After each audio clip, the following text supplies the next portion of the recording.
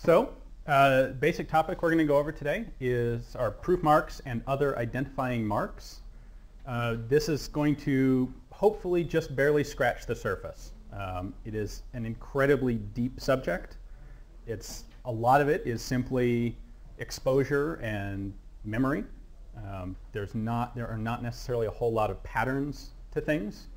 My goal here is to familiarize everybody with what patterns there are and give you some exposure to some of the weird things, maybe some of the counterintuitive things, some of the elements that you might not normally look for on older firearms.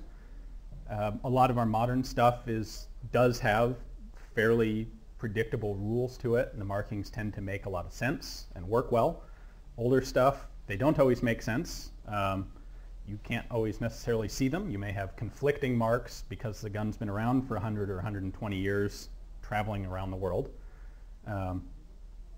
And even when there are strict pattern rules, they may get broken from time to time because it's just what happens over the course of a 100-year firearm life. So my name is Ian McCollum. I run a website called ForgottenWeapons.com, where I try to research and poke into weird, very obscure, when possible, prototype and experimental firearms, primarily military.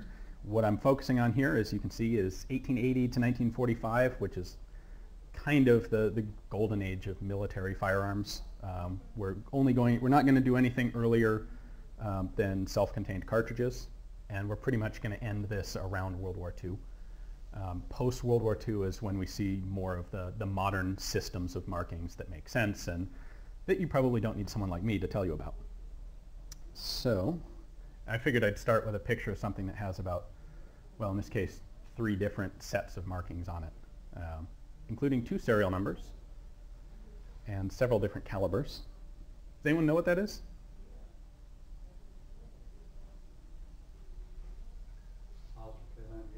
Yes. It is, as you say, it's a K98 Mauser. It was made in Czechoslovakia in '45. It was then sold or otherwise acquired by the Israelis, who in the early 50s or mid-50s rebarreled it to 7.62 NATO. Then they used it, a lot of it, and then it either went to Guatemala and then to the US, or it may have come directly to the US, where for importation reasons it was stamped with yet another new serial number.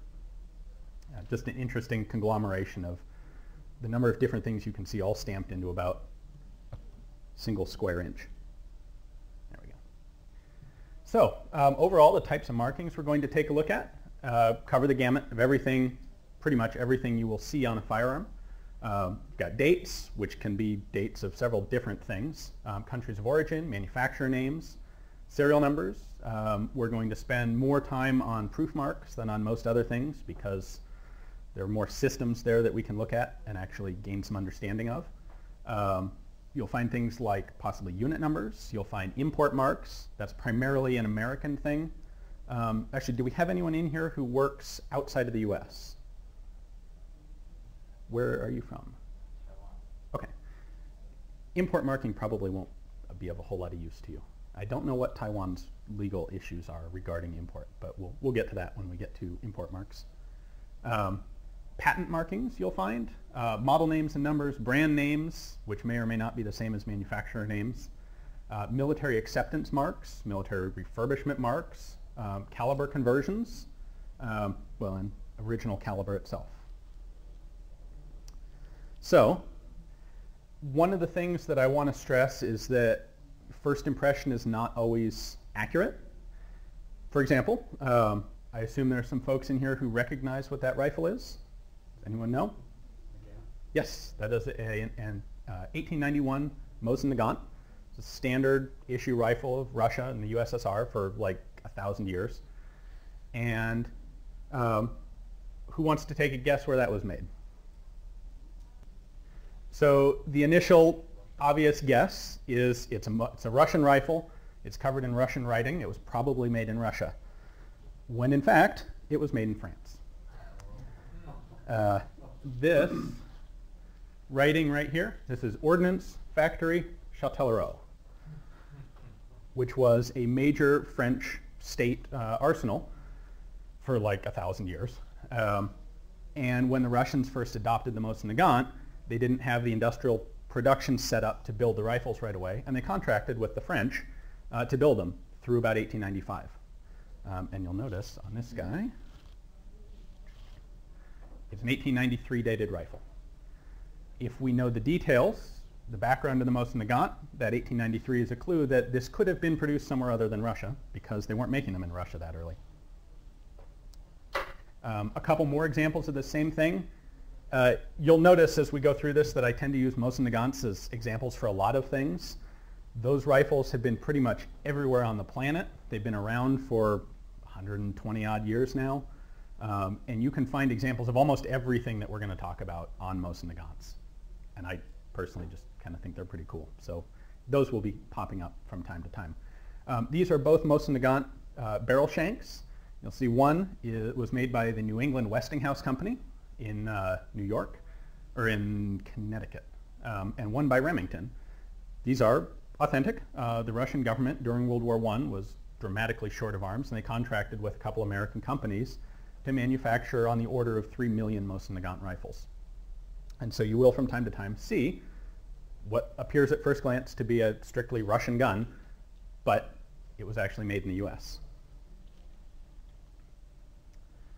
As I said, first impression is not always accurate. There are a lot of details to consider, and you really have to take a whole gun into context and understand what you're looking at in order to effectively and properly identify it. So, I figured we'd start with proof marks, since that's the biggest single group of identifying markings that we're going to take a look at, and it's one of the more universal. You'll find there are actually systems and elaborate systems for proof marks. So of all the stuff on here, the only thing that is actually a proof mark is this guy. It's a crown over a BM in a circle. Proof marks, just to establish it at a base level, the idea of a proof mark is to allow, in fact, public safety, industry reputation in an area, and government oversight. So the notion of a proof mark is that we will have an independent, either a third-party commercial entity or a government-run entity that will guarantee and ensure firearm safety. That if someone makes a gun and says, this is in .38 special, that firing a .38 special in it will not cause it to explode and kill you or blow your hand off. As you can see, there are a couple different reasons to do this. The first is an altruistic interest in public safety, that we don't want people running around with guns that are exploding on them that are patently unsafe. And this was one of the government motives to institute proofing systems. A lot of the proof mark systems were actually instituted, at least in part, at the behest of firearms industry. Early on, when you're talking 1700s, 1800s, what you tended to have was almost guild systems of firearms manufacturers. And they would tend to conglomerate around industrial areas that were conducive to firearms manufacture. So places that had, for example, Birmingham in England had very good sources of coal. They were able to get good steel. You put those two together and you have the basis for an industrial area. Get some good craftsmen, you start making guns. You're not going to be making guns, say, on the fields of Kansas in 1800 because there's no raw material for it. Those industries, while they may have been made up of a lot of very small workshops, they realized that we didn't have the internet back then, obviously. The way you could identify where a gun came from was something like, it's an English gun, or it's a gun from Birmingham. And it was a lot more likely people would know that than they would know which particular little three-man shop it came from. So these workshops realized this, and they got together and said, well, if we put together some standards that will govern our entire community, then we can improve our own reputation with a worldwide audience. And that is, in part, what led to systems of proof marks. And thirdly, government oversight. Having a centralized depot that all newly manufactured firearms go through is a really good way for national and local governments to keep tabs on who's making guns and how many are being made and what's being made and where they're being sold. It's kind of a natural instinct of government to want to have its finger on the pulse of something like firearms manufacture. So what a proofing test actually is we're going to take a cartridge that is deliberately and very specifically over pressure, fire typically 1, sometimes 2 rounds through every single gun that gets manufactured to make sure that there are, say, no hidden flaws in the barrel that cause it to explode with an overpressure round. Occasionally this is done like 1 high pressure round and then 1 standard or a couple standard rounds. And typically the proof load is going to be either 25 or 30% above the standard pressure of the cartridge that the gun is being made in. Just for example, we have here a box of 7.62 NATO cartridges. It's a big old dangerous label for proofing M60s. U.S. arsenals made this sort of thing.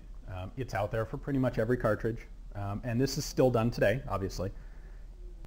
I should say before I move on, this was also done with black powder. In fact, pretty much all of the European systems used black powder initially for proofing with basically the same standard. You'd put enough extra powder to get this kind of overpressure level. We'll start with England, although I should actually back up just a step and start with the US. The US has no national regulated proofing system like virtually all of Europe does. And I think it's primarily because of historical circumstance. The US did not have a lot of this guild sort of organization developed like it did in Europe over several hundred years. And it never became, it may also have something to do with just the American psyche in general. There was, and still is, no national overseeing government-controlled body in charge of firearm safety. Obviously, we have general consumer protection laws that cover a lot of this sort of thing, but we do not have a proof system like Europe does. So you will never find an American proof mark. You may find military acceptance marks that have the same sort of basis, but we don't have a system like most of Europe. So, moving back to Europe, we'll start with England. England is one of these European countries where they have a proofing system that dates back quite a ways. It does go back earlier than 1868, although 1868 is when they passed the first really modern-looking proof law.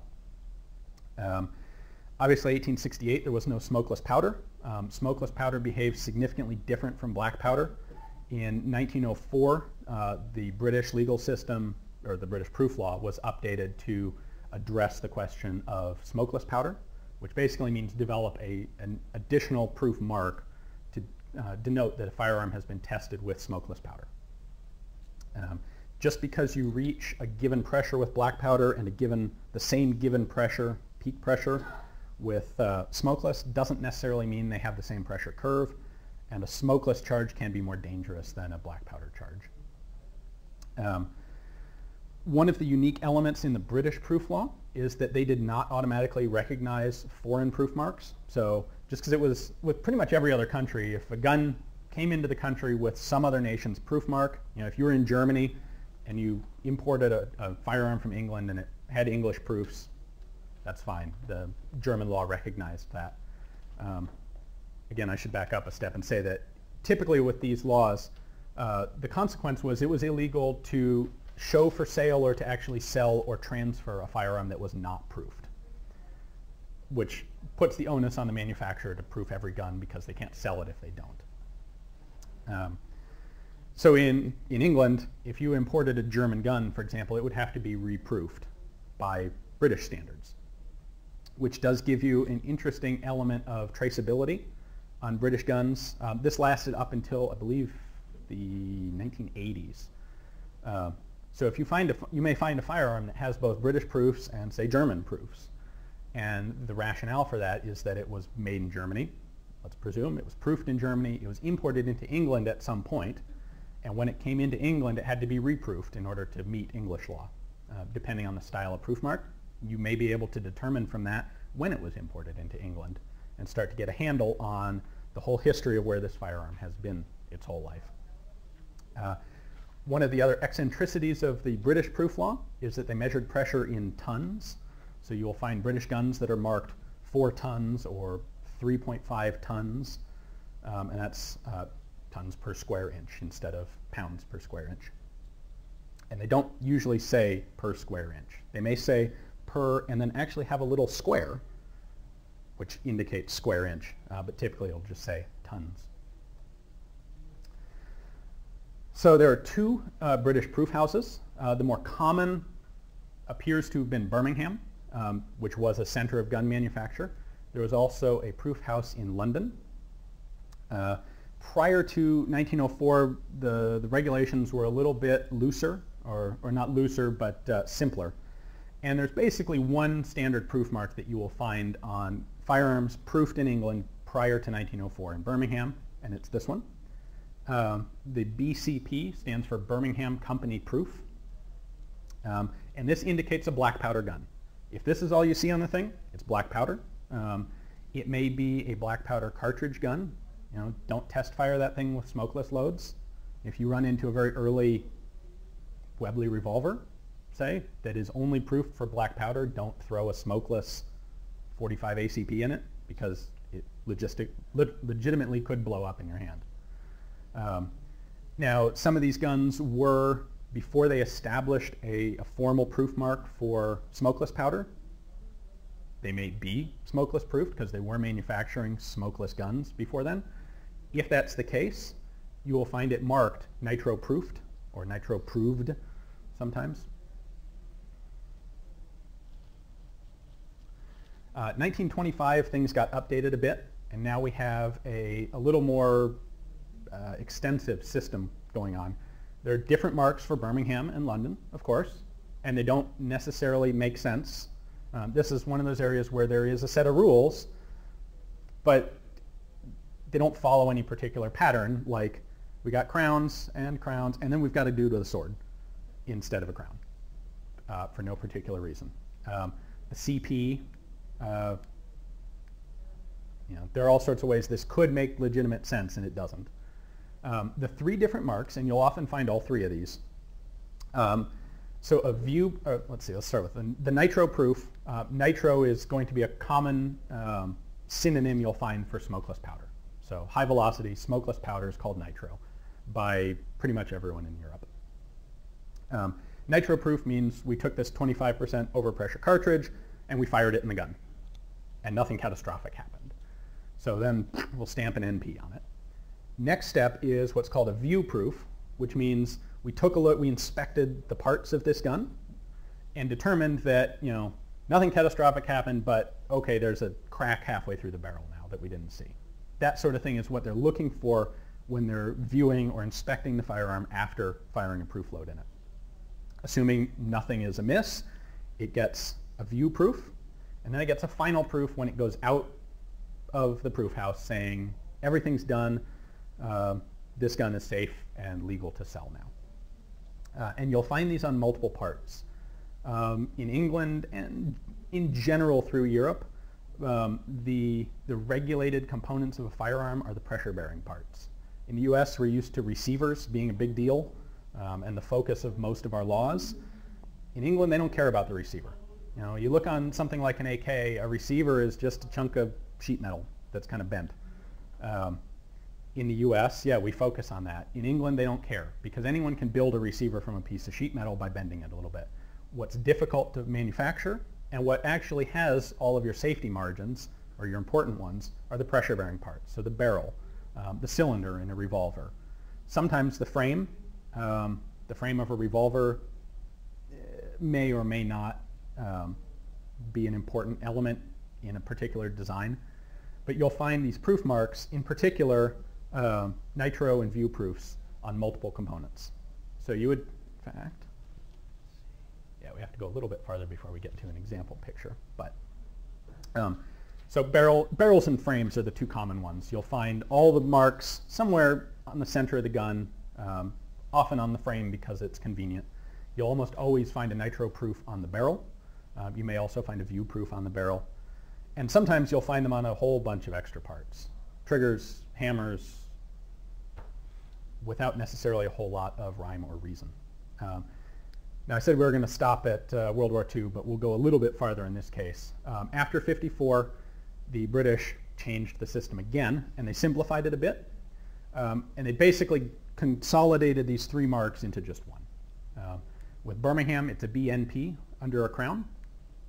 And it's important to note that this is post-54. In Britain, if you had a firearm that was substantially retrofitted, repaired, rebuilt, say rebarreled, it would have to be reproofed. So you may have a firearm that was made in 1916, say it's an Enfield rifle. The receiver is going to have some of these proof marks on it, or possibly, most likely these guys. And then it gets rebarreled, and the barrel gets stamped with a BNP when it gets reproofed. In Birmingham, they just had this one mark that they used everywhere. In London, for no particularly good reason, they would have one mark for the action and a separate one for the barrel.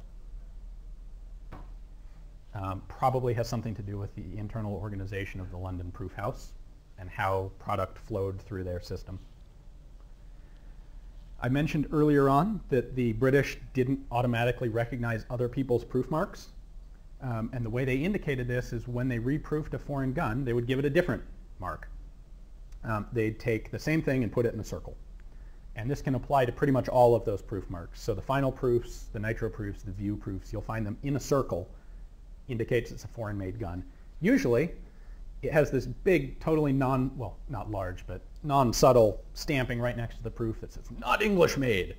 You're taking your life in your hands when you fire this thing, because we didn't make it.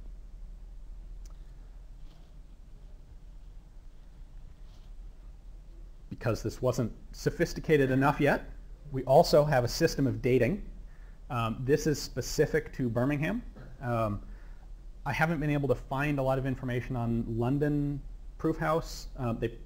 I would expect they would probably use these same systems, but it is definitely Birmingham. And it's a stylized pair of cross scepters. Same style as that very early 1904 proof mark. And you will have to examine this sort of thing probably with a magnifying glass, unless your eyes are really good, because these are very small stamps. We're talking 3 millimeters square on that order. They started this dating system in the Birmingham proof house in between 22 and 23. And the only thing that changes in it is the letter here. And this changed each year, but it didn't change at the beginning of the new year. It changed halfway through the year. So A means it was sometime between, I'm sorry, I have a typo there. This is 21-22. A means it was made sometime between 1921 and the end of 1922. B means sometime from midpoint in 22 to midpoint in 23. They didn't use I and Q because in a stamp as small as this, they're liable to be mistaken with 1 and 0. This system ended in 40/41, and there was no substitute until after World War II because there basically was no commercial gun production in England. The military had their own set of markings. This is for commercial firearms. They weren't building them. In 1942, you did not go down to the Sportsman's Warehouse in London and buy yourself a new rifle because those guys were all making guns for the troops.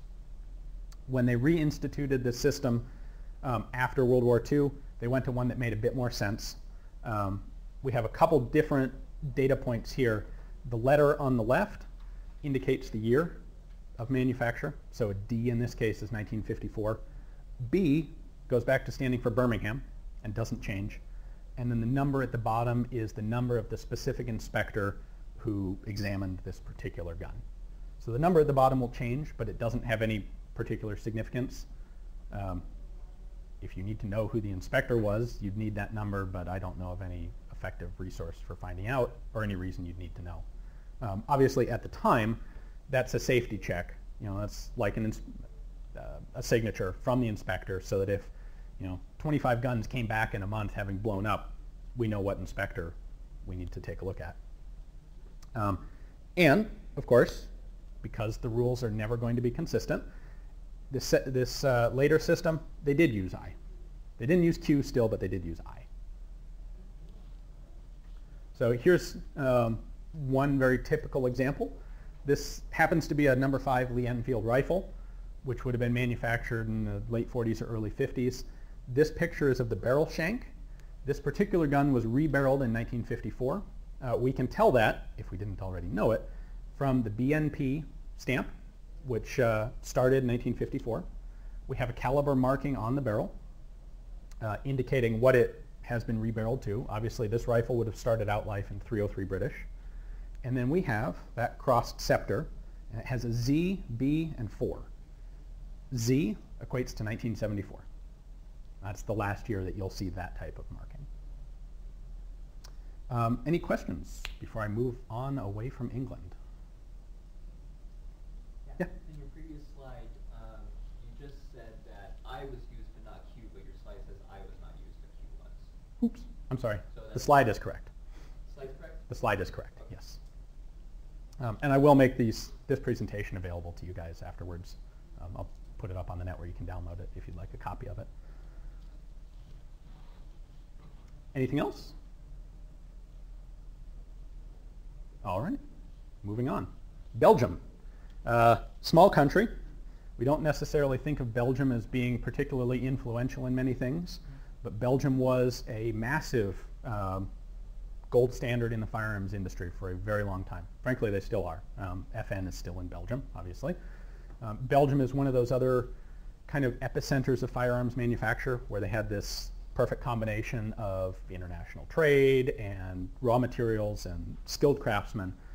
And in particular, the area around Liège developed as a gigantic center of international arms manufacture. The other thing that really helped out Belgium in this way is that they tended to be neutral in a lot of conflicts, and they were perfectly happy to sell guns to anybody in Europe. So you'll find a lot of Belgian guns got outside of Belgium. A lot of other countries, their military arms will only go to, you don't see a lot of French military weapons sold outside of France or sold to non-French countries. Belgium supplied a lot of people, which means that they needed a good proofing system to maintain a reputation and consumer confidence, basically, around the rest of the world. One of the earliest formal proofing laws was Royal Decree. Belgium was actually, I believe, a German protectorate at this time. It was a German emperor or Germanic emperor who declared this particular Royal Decree in 1672. And originally it was just barrels. These were muzzle loaders, and the only pressure-bearing part really there is a barrel. The modern version of the proof law was 1888. They instituted a proof house in Liège, which is the home of FN and several other gun companies. And as I mentioned before, the consequence was, yeah, you don't technically have to proof a gun, but if you don't proof it, you can't sell it, you can't even offer it on display for sale. 1891, they were really on the cutting edge here compared to a lot of countries. 1891, they instituted a system for proofing smokeless powder. For people who aren't familiar with the history, because sometimes I take things for granted that I shouldn't, the first commercial effective smokeless powder was 1886 in France. So 5 years to get this technology from its first real appearance to having a legal, commercial, established system for testing it is really quite good at that time. So, Belgian proof marks. You will see these on a lot of cheap revolvers came out of Belgium at the time. Again, we had a lot of very small workshops producing cheap consumer firearms. There's no pattern to these things. This is a matter of take notes, memorize them, because you're not going to intuit what these marks mean, unfortunately. I wish it were that easy. So first one we see is a crown over an R. This is a black powder proof on a barrel specifically. Most likely only a rifled barrel. Smoothbore stuff had a slightly different system. I did mention that we're barely scratching the surface here. I'm not even touching on the shotgun proof marks, which are typically different from rifle and pistol proof marks. They cover a lot of the shotgun laws in these countries will cover marking the specific load that is proofed, how long the shell is, how much powder is in it, what weight of shot. We're not even going to get into that today. That's another whole world. At any rate, R crown on a barrel, Belgian. You'll also see this fairly typically on Belgian guns and in a couple different variations. This is actually a national monument, a lot smaller than you'd expect today for a famous national monument. In Belgium, it's called the Perron. and they use it as a firearms proof mark to indicate it's basically the same as a view proof. It is, we've inspected the gun. This doesn't relate specifically to a pressure, a high pressure round being fired. That will have been done. This means we took a look at the thing. It all works. Nothing seems severely out of whack. And it's good to go. That's the significance of the Perron mark. Same size here. We're talking something that's a couple millimeters tall. So you don't see this level of detail actually in the stamp. This thing, 1903 to 1924, but not on revolvers. Obviously. Wow. Like I said, these things don't make intuitive sense. What you'll also see is this rampant lion over the letters PV. That is about the same time period, 1898 to 1824, and that's smokeless. So this is an important distinction and a practical distinction that I've actually run into and used myself looking at old guns. If you see a Crown R, it's a black powder proof. If you see a Crown R and not this guy, it means the gun is black powder only. Don't fire smokeless ammo in it. You will often see both because early on, actually for a number of years, a lot of countries would still, even if the gun was designed for smokeless powder, they'd still run a black powder proof through it. How much of that was simply because the law was still on the book and nobody got around or bothered to change it? I'm not sure. How much of it might have been a safety margin? We'll try the black powder first, so if it blows up, it's a little less catastrophic than if it blew up with a smokeless round. But you will see both on a smokeless gun for quite some time into the early 20th century. So, and a lot of these cheap Belgian revolvers span the gap between black powder and smokeless loads. So keep an eye out for this particular combination or absence of combination. PV, poudre vivre, something like that, smokeless powder. And they decided just to go with this guy and eliminate this thing entirely in 1924. So if you see this, you know it's 24 or earlier. If you see just this guy, you can see where these specific sets of dates allow you to get some feeling for where a firearm has been. Second set here. ELG. My French is miserable, basically non-existent. I'm not even going to go there. You will find it both as an oval and an oval with a crown on it. The crown they put on in 1893. So if it has a crown, it's after 1893. If it doesn't, it's prior to 1893. And that goes back to 1853. How often you'll find a pre-1853 gun, I'm not sure. Probably not all that often. Another good distinction. If it's pre-1893, it's definitely not smokeless powder. It's black powder. Be aware of that. One other thing that you will find is a letter with a star over it. If it's early, it will be a crown instead of a star. It may be difficult to tell the difference, especially on an older gun that's worn. It'll look like a blob over a letter-like blob. And that's a specific individual inspector's mark. So inspector number 1 used an A, inspector number 2 used a B. Letter doesn't have any significance. It doesn't stand for an initial or anything. There are some resources out there that will date, that can identify the inspector and what years he worked based on the letter, but they did reuse letters. So sometimes you may be able to narrow down a date range a little more with one of these, but I think it's probably going to be fairly rare that that'll happen. All right, so an example.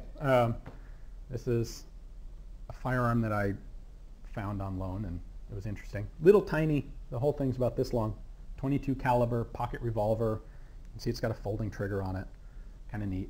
And taking a look at it, we see a Crown R, which means black powder proof on a barrel. We have a star over a U, that's an inspector's mark. We sort of have a serial number, but it's only 3 digits. And then over here, on the cylinder, you'll see the inspector's mark again. And we have another final proof mark.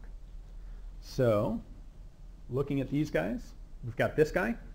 This tells me it's a final proof. So it's gone through everything that the proof house needs to do to it. They've approved the gun. They're happy with it. Stamp that guy on the cylinder. It's good to go out the door. And we have the Crown R. We don't have a PV. We can determine from that that it is, in fact, a black powder gun. If it were an auto pistol, it would have one of these guys. Because it's a revolver, it doesn't. We shouldn't expect to see it, and we don't. These two photos, by the way, include every single marking that was on the firearm, and that's it. To be honest, I never did figure out exactly what Cal 22L meant, because this will not fit a 22 long. It'll fit a 22 short. The long and the long rifle are longer than the chamber, longer than the cylinder is. So that one's still a bit of a mystery to me. If anyone knows, tell me. Be curious. Any questions on Belgium? No Belgian fans? All right. Germany, number 3 that we're going to look at.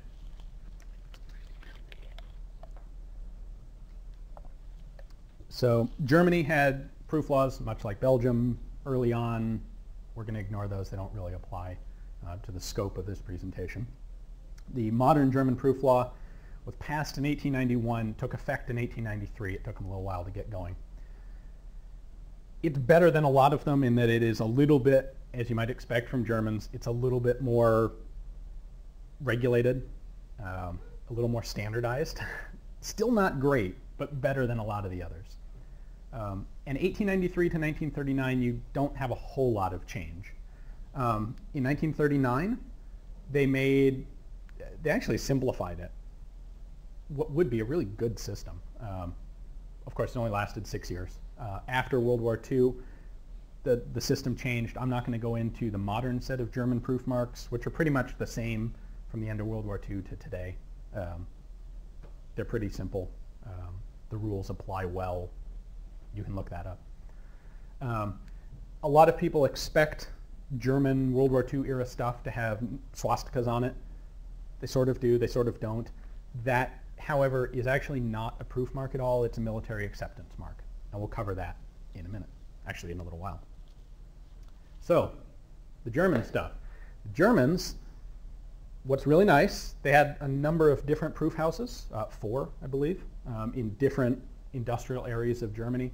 They all used the same symbols. You know, none of this crowns versus swords versus whatever else someone wants to do.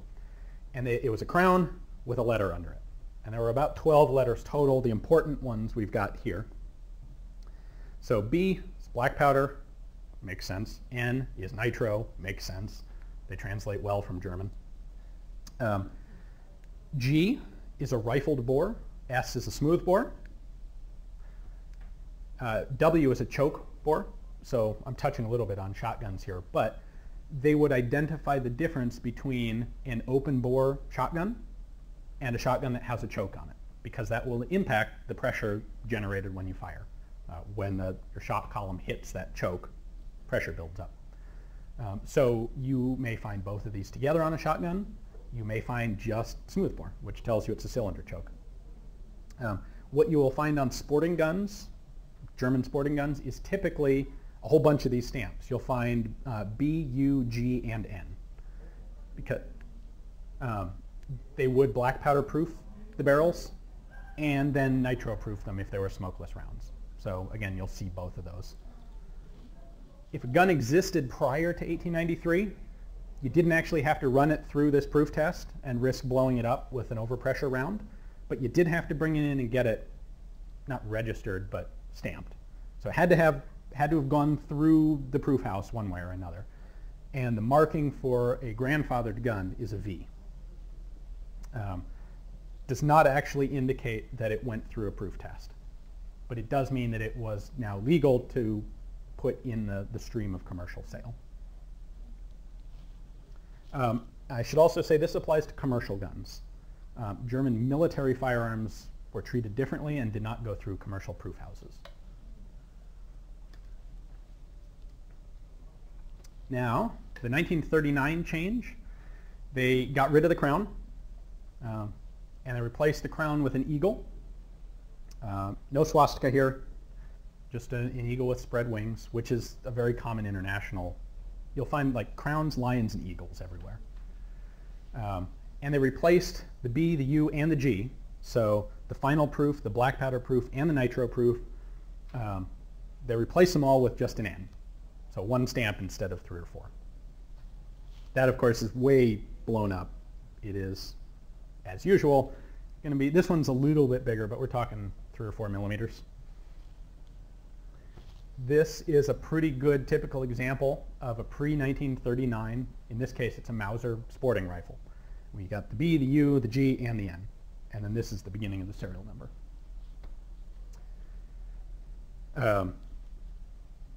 Not a whole lot of dating you can do from this sort of thing, but it will tell you again, black powder versus smokeless. It will tell you pre-39 versus post-39. There were post-39 sporting guns that were made and sold. We will cover the Waffenamt, which is the one swastika marking, when we get to military marks later on. Germany. Any questions about Germany? All right. I'm kind of anticipating a lot of this stuff is the sort of thing that you will pretty much not see, except that one time you do see it, and it comes in. And then I want to try and cover as much of the generic, the most common things that you'll find once in every couple of years. And actually, for that reason, when it comes to Italy, we're actually going to look at just black powder proofs for Italy. Because one of the main gun industries in Italy that leads to export into the U.S., aside from modern stuff like Berettas, are reproduction cowboy action guns, Old West guns. And a lot of those are black powder. They actually have a pretty decent system. Their date code is weird. Their proof marks don't have any particular rhyme or reason to them, but they're at least fairly simple. There are a couple of proof houses in Italy. The two main ones, or the two only ones, Brescia and Gardone, have similar but slightly different proof marks. The provisional proof is like when the gun comes into the proof house, we mark that we have received it. It is in the proof house. You'll then have either a black powder or a smokeless proof round fired through the gun. Once that's done, nothing fails, mark that one. And then the final definitive proof is we're done, it's good, out the door, ready to sell. So a typical Italian firearm, you would have, like one of these black powder revolvers, you would have a provisional proof. I believe they're mostly Gardone with the black powder guns. You'd have a black powder proof, you'd have a definitive proof, or I'm sorry, you'd have just the black powder, the provisional, and then a date code. So here's our fantastic system. It starts with Arabic numbers, then it goes to Roman numerals, and then it goes to letters. With the exception of 71, 72, and 73, we're going to throw some Arabic into the Roman, just because. You will see they skip O and Q.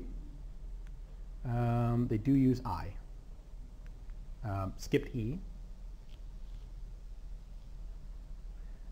Like I said, this is the sort of thing, until you do a lot of this sort of stuff, keep a sheet of it somewhere, look it up the one time that you need to figure out what the date is on a particular gun. On Italian military stuff, you will also find Roman numerals, but it's a different system of Roman numerals. If it's an Italian military rifle, the Roman numeral is the year of the fascist era in Italy, which started in 22. So if you find an Italian military rifle stamped with XII, that's 1934. If you find an Italian black powder revolver stamped XII, that's 1956. Clear? Easy, right? There's a good example of it. If we back up for a moment, we can see that CC, 2008. This is a nice recent production. In this case, this picture came off of an Uberti replica of an 1858 Remington. So our date code 2008. This is our black powder proof. This is our Gardone provisional proof. That's all on the frame. Occasionally on these, a few of the brands actually early on put the proof marks underneath the trigger guard. And you have to physically remove the two screws on the trigger guard to see this stuff. Typically it's on the bottom of the frame and fairly easy to get to. You will also find black powder proof on the barrel. Again, multiple pressure bearing components, they're all going to be proofed. Has anyone actually run into like one of the Italian replicas in a case? Cool, okay. Good, there's something relevant in this. Spain, another one kind of potentially like Belgium that we may not think of as a real significant player in firearms manufacture. But Spain, Eibar in north, I want to say western Spain, northeastern Spain, I think. Another one of those epicenters where we've got a lot of good raw materials, we've got good craftsmen. It all comes together and we get a center of firearms manufacture that dates back actually quite a ways. You may have heard of things like famous Toledo steel in swords dating back hundreds of years. It's that same good steel and good coal and wood that puts together a metalworking industry that went from swords into guns. And a lot of Spanish pistols have a pretty crummy reputation in the US these days. But for a long time, they may not have been top shelf guns, but there were an awful lot of them out there. In particular, in World War I, the French contracted with dozens of Spanish manufacturers for army pistols. Little straight blowback 32 automatics, and there were hundreds upon hundreds of thousands of them made. And they continued to make them after World War I on the commercial market. They were popular, they were cheap, they were accessible, they worked pretty well, and they had a proofing system that one of the later ones, the modern version of it, became mandatory to use in 1923. So that's about the earliest that you'll find a lot of these proof marks. They, kind of like the Italians, have a 3-mark system, a triad like that. The first mark, well, the last mark in left to right order, is the final proof. That is, it's passed all of our tests, mark a final proof, and out the door it goes. The early one is this rampant lion, or regardant lion. The later one, which covers most of them, is a flaming bomb with a P in it. The lion is early, 23 to 28. The bomb is 28 and afterwards. The middle item is a date code. It's a letter with a star or a dot over it. Indicates a date. This one actually makes sense. It's A through Z. Easy. And early on, they used a PV.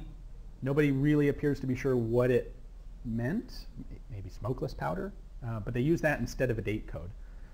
So the only time one of the things you can identify with the Spanish system is this very early period, 23 to about 27 or 28, when you'll have this marking and you'll have a PV instead of a date code and a bomb. The last one is a shield with, I believe that's supposed to be a representative of a pair of crossed rifles in the middle. They used a crown until 1931 when they kicked King Alfonso out, and so then they had to get rid of the crown. So they replaced it with a frilly knight's helmet. And the king fled in 1931, and that's your date range here. So like 23 to 35, you can get a decent idea of when a gun was made based on these things. Same picture we had before. This is a typical triad of markings. So we have the late proofy night, means it's post 31. The P actually tells us specifically it's 1945. Remember, Spain was neutral in World War II. They continued to make guns and sell guns commercially. They didn't have the kind of wartime production restrictions that a lot of countries did. Now they made a lot of guns commercially for Germany. They were being run by a fascist dictator, Franco. But you do see Spanish commercial proofs all the way through World War II.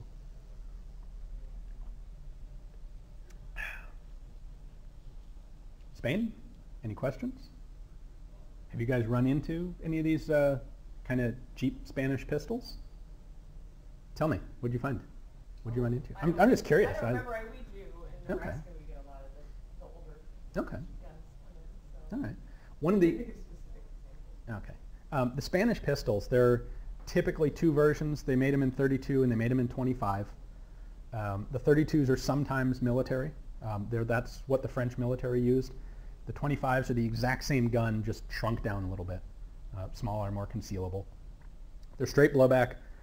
You pull the slide back, rotate the barrel, pull it out. They're all made exactly the same way, and absolutely none of them have parts interchangeable with each other, because they're all made by these little, or were made by these little dinky shops. There were a couple big companies and a shit ton of, little 2, 3, 5-man operations. Yeah. I had a Spanish cavalry pistol come in that had like a lever that you would pull back to rack the slide. I have a picture of one of those I'm using as an example later on, the Holo R. They're cool, yeah.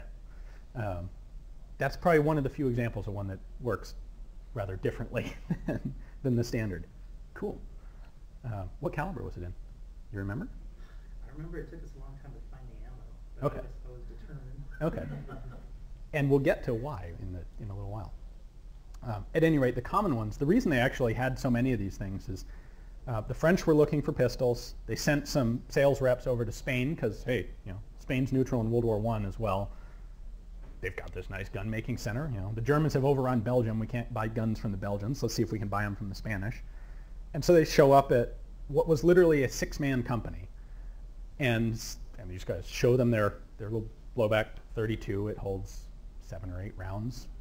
Simple, works, fairly cheap. The French go, great, we want $50,000 a month. Yeah, to these 6 dudes who are, oh, shit. And yeah, so that company, they weren't idiots. They said, yeah, you bet, we can do it. Anything you want. 100,000, done. And started subcontracting it out to all of the other little 2- and 3-man shops. And the guns individually, they were not fantastic, but they generally worked fine. But they were all being made by different subcontractors. So the big thing today, if you're trying to collect and shoot them, is the magazines are not interchangeable. They're basically the same. They look the same, but the dimensions are just different enough that you're screwed. If the gun doesn't come with a mag, forget it, because there's literally 50, 60, 70 different manufacturers of the things. And when the war ended, of course, they were all having this great time building these guns, and they just kept doing it and selling them commercially. The other thing you'll see is trade names. There's the coolest set of trade names ever are on these Spanish. They're often called Ibar or Ruby. The formal name is Ruby. That was the official one. But you'll find copies with trade names. Some of them are. Some people would do a model 1916. Some would say there was a destroyer. There was a Mars. Some of them had trade names in French. A lot of them in English. I don't have a list here, but it's just, and no way to really tell what parts go to what. All right, that pretty much covers proof marks. Does anyone have questions on other elements of proof marks? I know there are a number of countries I skipped on the basic reason that you're probably not going to see a lot of them, and they're just really complicated. And trying to figure out the rules and get them presentable can be tricky.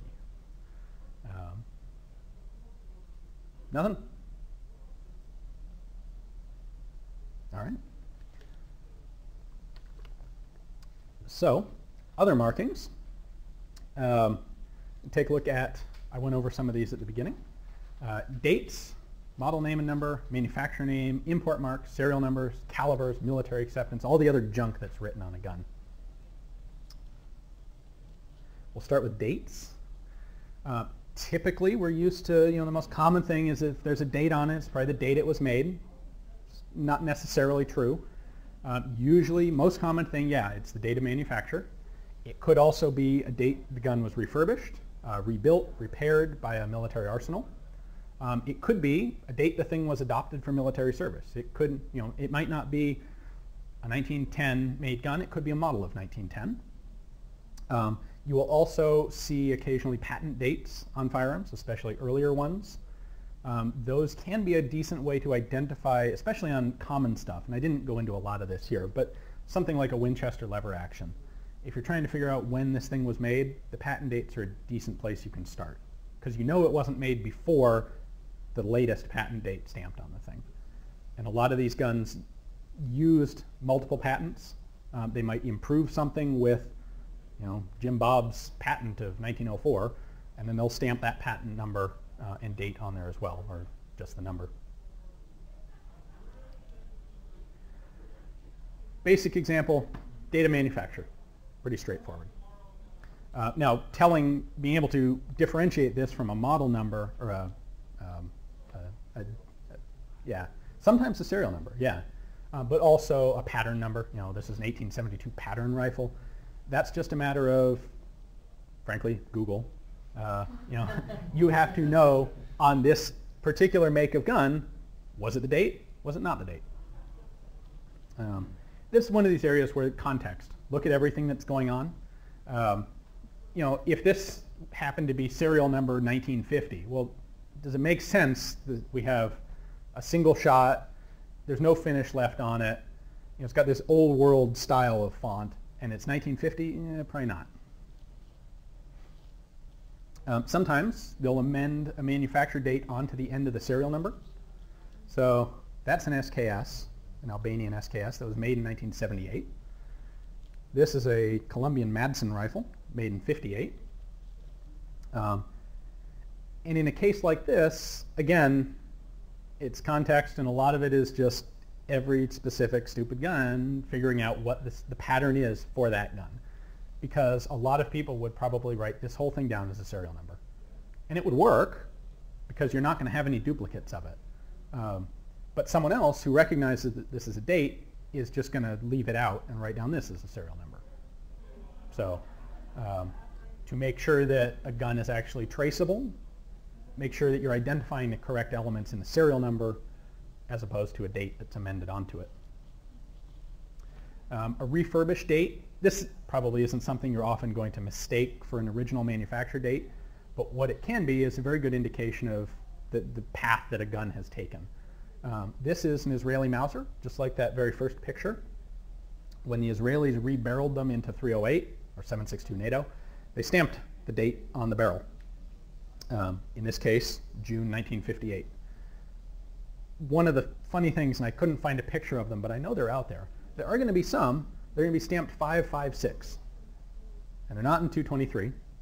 They are, in fact, in 7.62 NATO, and they were refurbished in May of 56. In this case, this conversion is pretty obvious because they actually they used a big branding iron or something and burned 7.62 into the stock at about this big. And as you saw in the very first picture, they engraved it big on the receiver ring. One of the nice ones that's easy to tell.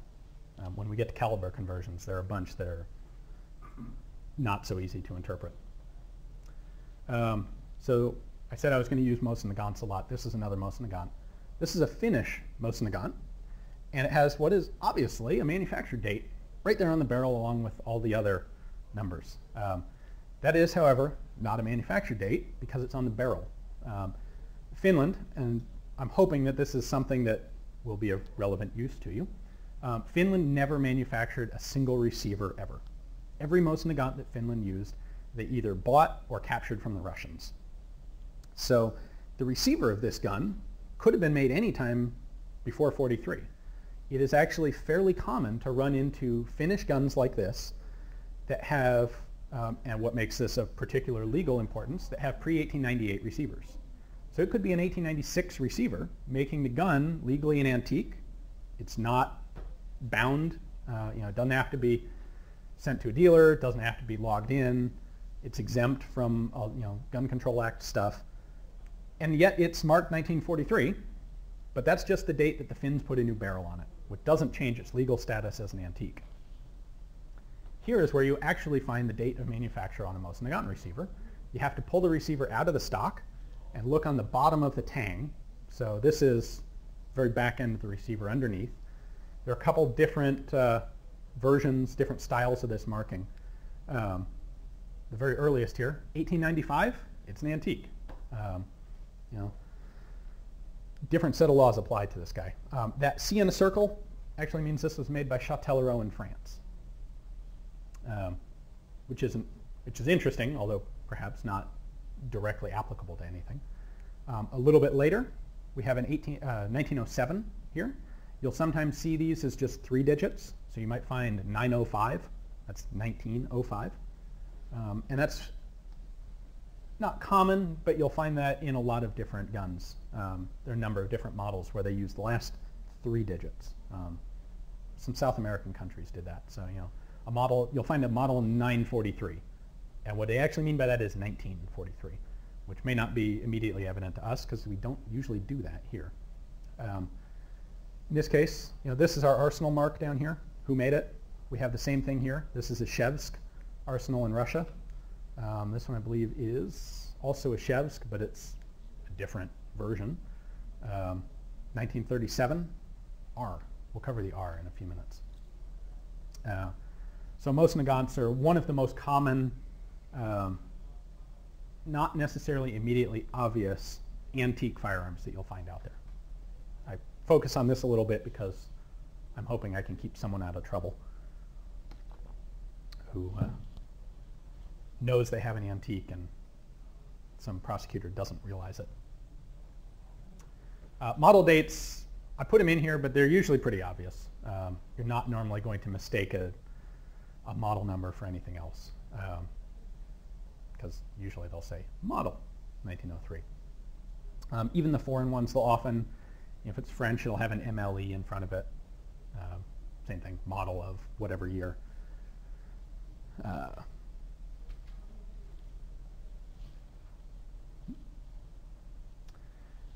Where you get a little bit tricky is the difference between a model number and an adoption date and a manufactured date.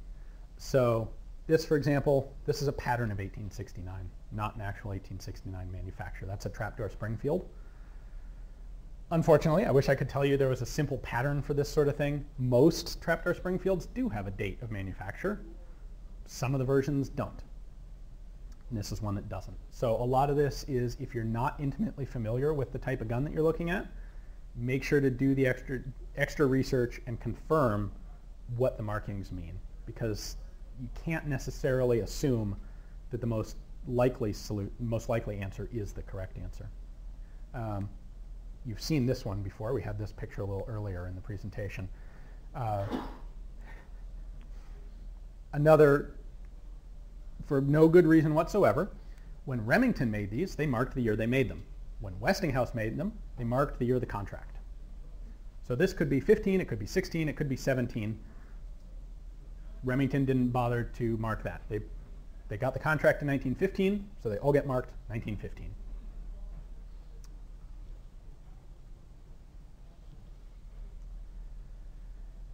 And let's see, most unambiguous sort of thing you'll run into is the model of the gun. Because it's typically not a number, it's going to be a bunch of other stuff. You'll recognize it, hopefully. Unless it's a gun that's totally unfamiliar, it should clue you into exactly what you're looking at.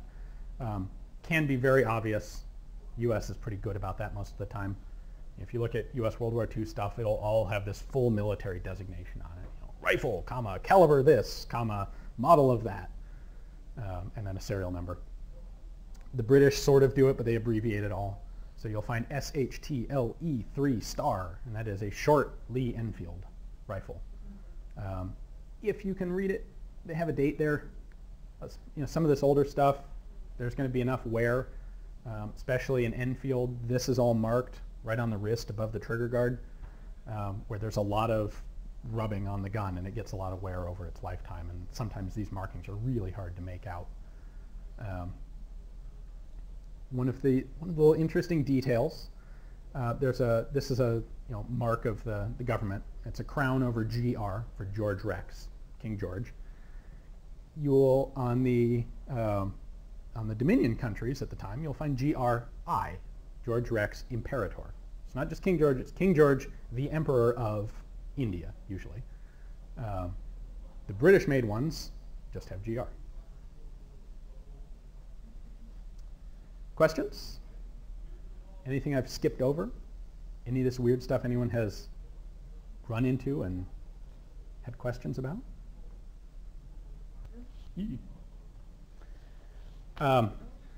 Yeah. That is actually, there's a lot of information in that. I told you where it was made and when, but you have to read Farsi in order to know it, or look it up on Google. Those aren't that uncommon. They're either called Persian or Iranian Mausers. These are actually fairly common in the US. A lot of them came back after World War II, and not just Type 99s. A lot of Japanese rifles. So on this guy, this is a chrysanthemum. It's a mark of imperial ownership of the firearm, that this gun is the personal property of Emperor Hirohito, and you represent him when you carry it, so act accordingly. They were marked, the Japanese stuff was marked pretty consistently, and in Japanese this makes good sense. This is 9 type. Very simple. The trick, the two common ones, the Japanese stuff, are Type 99s and Type 38s. You can tell them apart by caliber. One's 7.7 millimeter, one's 6.5. If you can't remember 7.7 is 38, 9.9, if you can't remember that connection, the easy way to do it with Japanese, which is cool, because it's 99, the two characters are the same. If it's 3 different characters, it's a Type 38, most likely. If it's 2 of the same, and then a third one, it's a Type 99. You can also tell them apart by the gas vent holes. These had 1, the others had 2. Here's one that actually took me a little bit of time to track down, and my photo isn't the best. This is marked Wards, Western Field, model EJN 757, caliber .308. The Wards refers to Montgomery Wards, which are they still in business? Do they exist? A lot of these companies, in fact, it was funny, when I was putting this together, I realized that AFTE.org has a decent starting database of this sort of thing. A lot of the big box stores early in their histories, Montgomery Ward's, Sears in particular, bought guns from manufacturers but wanted them with their own store brand name. So Western Field was not a gun manufacturer. Western Field was the brand that you bought from Montgomery Ward's. Sears had their own brands, a couple other big stores did. Yeah. And if you want to find out where the gun actually came from, you have to determine who actually made it. The brand name is good. That tells you at least where it got sold at retail. But for example, if you need parts for it, if you want to find out if it's domestic US or imported, you need to know who actually made it. Like I said, AFTE.org actually has a decent database. There are a couple others out there. This is the sort of thing. Gunsmith Kings 2 for Brownells. Okay. At that point, they have a lot of good cross-reference information. I'm sure the older people know that, but the younger people may not. That's a good point. Yeah. Blue Book of Gun Values, it also has a cross-reference in the back of a lot of those. Okay. And the trick is, I don't think any of them are complete. They're all overlapping and slightly different. This one jumped out at me in particular because it was one I was trying to resell, and it took me a long time to figure it out. This thing is actually a 1950s Belgian-made FN Mauser. And the funny thing is, back then, a Belgian Mauser was, this imported piece of junk. You don't want a Belgian gun, you want an American gun. And today, it's exactly the opposite. You don't want a gun made by Montgomery Ward's, you want a gun made by FN in Belgium where they really know how to do it right. Which, not as a forensic thing, but as a marketing thing, made a big difference selling that thing. It's probably worth twice as much when you can tell someone it's actually made by FN than it's, another Montgomery Ward's Western Field, $1 a piece kind of thing.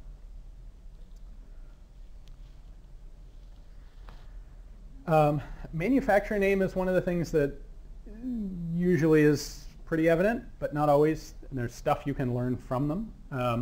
Civilian guns, usually you got a company name. You may also have a region, an address. If it's 1900 and you're manufacturing guns, you don't have a website. You figure someone has your gun and their buddy comes up and goes, wow, that's really nice. Where can I get one of those? It might be difficult to find that information. You know, okay, it's made by XYZ company. How do we find them? Where are they? Well, we'll mark the location as well as the company. It's interesting that telegraph addresses early on would be, you could actually, if you addressed a telegram to Mauser, Germany, it would get through. And a lot of these are fairly similar. As long as you had like the basic city, a big concern would be able to get their mail. But you have to have at least a city, something. Military guns, you will often have an arsenal name or an arsenal mark. The names are nice, like this one, Spandau, very simple, that's where it was made. Markings are also common. The Japanese guns, for example, there are like 5 or 6 different arsenals where they were made. Some of them in different countries, one in Korea, one in China. But they don't actually write a name. They just have a little symbol that indicates what arsenal it came from. And that's sort of the stuff where there's just this huge rabbit hole to go down of how much detail do you want to get into on one specific model that you're trying to track down. In this case, this happens to be a Gewehr 88. It was a German standard military rifle before the Mauser. A little bit interesting in that the German government was looking for RFPs on a new bolt-action rifle. They got a whole bunch of submissions. They didn't like any of them, and they decided to pick and choose, and they'd take the bolt from that one, the magazine from that one, the barrel shroud from that one, and the something else from this other one, and kludge them all together into one gun. And it actually worked reasonably well. They're not too bad. But they were made at like 7 different military arsenals. And they all have the same markings, which is cool. Or they all have the same standard. You'll always find the crown, the imperial mark, and then the arsenal name, and then the year of manufacture. The star, for what it's worth, you can see this is a World War I production. The star indicates it was made from leftover parts, or assembled from the parts bin. Some people put a lower value on that. There's nothing wrong with it. Good example of an early on pistol that's got a manufacturer's location. This is out of Sommerda. Dreisse, big German sporting manufacturer, also military contractor. They made everything. Sporting guns, pistols, machine guns. Sommerda was a big industrial area in Germany. Still is, I think. You remember we talked about the German proof marks? Crown N? Does anyone remember what a Crown N is? Bingo. Smokeless powder. This happens to be a model 1907. 1907, still legitimately possible that you'd be making black powder guns because they'd be cheaper. But we know for a fact this is smokeless. It's in 32 auto, although it doesn't say that anywhere right here. And we've got it marked on the slide. I believe that is the breech assembly and on the frame. Just stamp it everywhere. They're Germans, they like that. We'll get to that even more in a sec. Country of origin is something you see a lot, and it usually isn't actually, on a military firearm, isn't actually original to the gun. So we had a law in the US, I assume everyone's familiar with the 1968 Gun Control Act that requires import markings. Prior to that, there was a requirement. The guns that came into the country for commercial sale had to have a country of origin marked on them. And that is why you will find things like, this is an Egyptian semi-auto rifle from the 50s, and it's got markings in Egyptian, or in Farsi, Arabic, one of the two, I'm not entirely sure. And then it's got made in UAR. There is no reason why an Egyptian factory making Egyptian guns for the Egyptian military would write where they were made in English. This was done, and this tells us this was done by an importer. Or maybe the factory had an oversupply, and they decided to, the factory itself, sell some guns commercially to the US, because we'll buy anything. Commercial guns, if it's an actual sporting firearm, it will come into the country with a country of origin mark on it, pretty much always. And a lot of times that's going to be something like this, where the company puts it on there for their own advertising and their own reputation. If it's military, that usually gets added on after the fact. And you'll have to look at the context of the gun to determine, is this military, sporting? Why is this marking on it? Does anyone know what UAR is? No. Close. That's what a lot of people look at this and think. Yes, it's United Arab Republic, which was Egypt in the 50s. I think Rasheeds are about the only thing that are marked UAR. By the time they were making AKs and exporting them, it went Egypt. All right, so we were just talking about import marks. Prior to 68, country of origin, and that's all you needed. And that was only if the gun was commercially imported. So, you know, if I'm in World War II and I capture a Mauser and bring it back, nothing. It's mine, it's a war trophy. It doesn't have to have any markings. It won't have any markings. Actually, one way you can sometimes tell vet bringbacks is the stock will be cut in half underneath the front barrel band on a rifle. The reason being that the gun was longer than a standard duffel bag. And if you're wandering around with a Mauser on your shoulder, some officer is going to take it for his own. What you want to do is be able to stuff it in your duffel bag so no one, so it's not blatantly obvious. But a lot of these rifles are too long. You take the stock off. Stock is still too long, so they'd cut the stock, but they'd put the cut under the barrel band so it didn't, you couldn't necessarily tell. And that's a fairly common thing to find on World War II era stuff. If you're a collector, always pull that barrel band off and look to see if they chopped it in half. At any rate, in 68, Gun Control Act changes a lot of that. For one thing, obviously it requires serial numbers. Most guns, pretty much all military guns prior to 68 had serial numbers. It was a quality control thing. The idea was you'd we'll get to serial numbers in a minute, but as of 68, you need a whole bunch of other crap as well. The gun, now this doesn't have to be all put in a single mark, but the gun on it has to include a serial number, a manufacturer's name, country of origin, the model designation, the caliber, the importer's name, and the city and state in which the importer are located. Which leads us to things like this. Usually, early on, that's obvious, right? Clearly. Early on, a lot of this stuff was done fairly subtly. This particular mark is on the underside of a barrel, like just behind the front sight, where you wouldn't normally look for it. You put the thing on a rack, it's invisible. You have to know where it is. But you can see in here we've got model designation, we have country of origin, we have caliber, we have the importer's name. This is Century Arms International, or Century International Arms, and location, St. Albans, Vermont. It doesn't have a serial number because the rifle already has a serial number marked on it elsewhere. And actually, and our caliber is on there. So this little stamp actually covers that whole list of required information. In 2002, this is one of those things that isn't dictated by law, it's dictated by ruling and interpretation.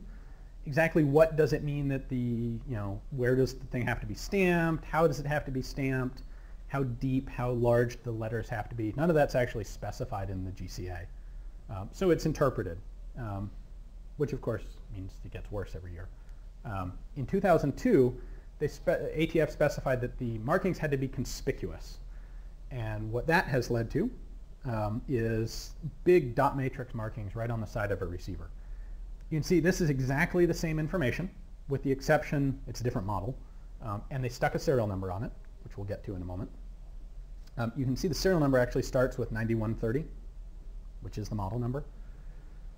The serial number, and the reason they did this, the serial number cannot contain non-Latin characters. So if it was Greek or Persian or Thai or something in Cyrillic involved in that serial number, like if it had say a two-letter Cyrillic letter prefix, the importer has to give it a new serial number that is all standard Arabic numerals, which is what they've done here. This sort of thing, once you put together what all the different patterns are, will allow you to tell when a gun was imported. They don't have to mark when it was imported, but you can tell based on the style of the import marks. For example, this is a late one. This This is an earlier one. We can't date it exactly, but we know that this is the sort of thing that came in 80s, 90s. That's 2000s. So is the 9130 part of the serial number or not? Yes. As far as the law is concerned, that is the serial number. It's got a much nicer, fancier one stamped on the barrel up here, which has no legal standing at all.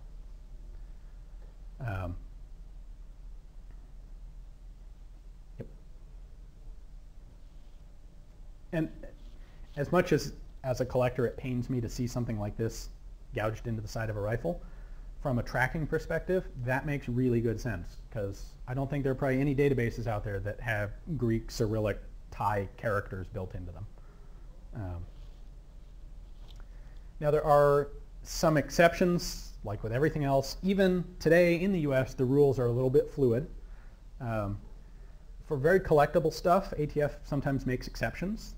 All of this importing is done on a per case basis. So you file an application for a permit to import some guns, and part of that process is stamping the required information on them. There are some collections of things like Lugers that are extremely valuable coming out of Europe, where the importers, which are often high-end auction companies, are making special deals with ATF as to where they're going to mark and how. And you end up with like 1 millimeter tall laser engraved markings on the underside of the magazine well, where if the magazine's in the gun, it hides it. Which is great for the collector. It makes your work a little bit harder. This isn't quite that. This is an older one, but this is, I think that's actually upside down. And without a magnifying glass, you can't even tell what that says. But that's something along the lines of, CAISTV. Actually, tell that one. It's California. It's someone in California. That's a Luger pistol, and that's on the underside of the trigger guard. So you have to actually rotate it up and look there. Under the front of the barrel is the very most common place for rifles, except for the new stuff where it's blindingly obvious. Sometimes you'll get the side of the receiver. Sometimes they're tiny like this. Occasionally, and this is only on some of the oldest ones, you'll actually find import marks underneath grip panels. You have to take the grips off because at the time, if the government's not going to regulate it one way or the other, for the purpose of our collectors who don't want the guns to look molested, we'll mark it where you can't see it unless you really know to look.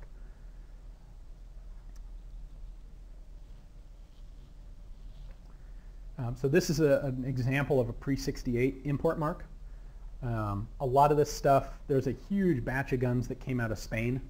You guys familiar with a company called Interarms? Sam Cummings and Interarms bought the entire, everything that the Spanish had accumulated through the Spanish Civil War. Spain decided to standardize on some new stuff, Setnese, I think at the time. And they just sold everything else they had as like a batch deal to Interarms. And they stamped made in USSR on it. Well, on the stuff that came out of Russia originally.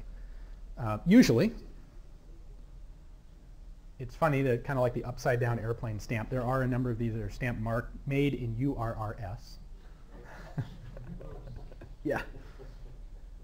This was probably not Interarms. This was probably someone else working at the same time. This sort of marking, when it's in the absence of, say, an importer's name and location, tells you that this thing commercially came into the country prior to '68, which may be useful at some point. Oh, and you can't maybe this is me being nitpicky, but I find it interesting that I bet they did this to the guns that were made before the USSR existed as well. There are probably a lot of rifles out there that were made in Russia that are marked USSR. That's probably pointless nitpicking on my part. But. All right, serial, we kind of touched on serial numbers, but we'll look at it a little more in depth here. Obviously, GCA 1968 requires serial numbers. Prior to '68, didn't have to have it. Most guns did. Generally, it was the cheap stuff that didn't. I'm sure you guys are familiar with that in general. 22s, shotguns. As I said, basically all military guns have serial numbers. The point there was not to, basically the point of the serial numbers there was more to keep track of the guns inside the factory. And this is especially why they have serial numbers on a bunch of different parts. Do we touch on that? Yeah.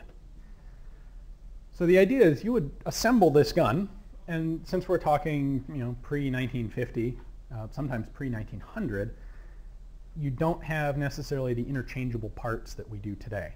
So you have workmen, craftsmen, who are hand-fitting these guns together. You take the rough components and then fit them to a single gun.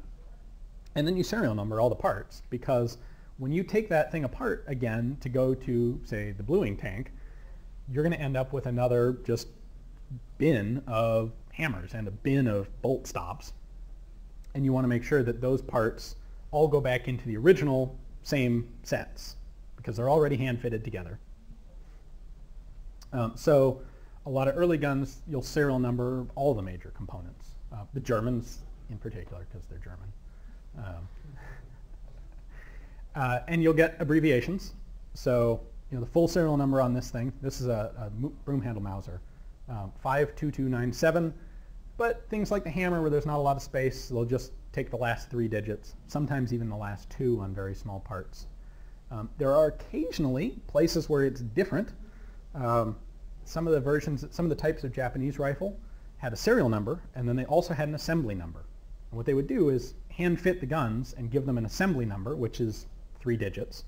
And that way they can hand fit 1,000 guns at a time, put assembly numbers on all the parts, send them through finishing, and then reassemble them into complete guns and then serial number them. So a lot of people will look at that and say, well, none of the parts match. It's been mixed and matched and whatever. When in fact, if it's a version that was done with assembly numbers, it's not. The assembly number and the serial number are not intended to have anything in common. That's fairly rare. There aren't a lot of guns like that, the main ones being Japanese. Yeah, being German, they serial numbered the screws that held the trigger guard in. And even worse, they actually put military acceptance marks, little Waffenamps, on the screws. With German stuff, World War II and earlier, that is the rule, not the exception. Usually, occasionally, collectors obviously put a high premium on all of the numbers matching. What you will find, it's not totally uncommon to find that. They also, replacement parts often were not numbered. They'd make a batch of replacement parts and you'd never know what gun it was going to end up in. So you'll occasionally find unnumbered parts mixed in where, if this is the 50th Mauser you've looked at, you go, that one's supposed to have a serial number. Well, it means it's a replacement part from some point in the gun's life. The most common thing you'll probably find mismatched are bolts in rifles. Pistols are much more typically complete and unmolested, because most people aren't taking apart pistols and swapping parts in them. What happened in rifles is typically with shipping or troops bringing guns back as trophies, the bolts will all be confiscated by whatever officer was in charge and basically stuck in a bag in his cabin until the ship got back to the U.S. And then everyone got a bolt back. So they didn't have a bunch of GIs running around with guns and misbehaving.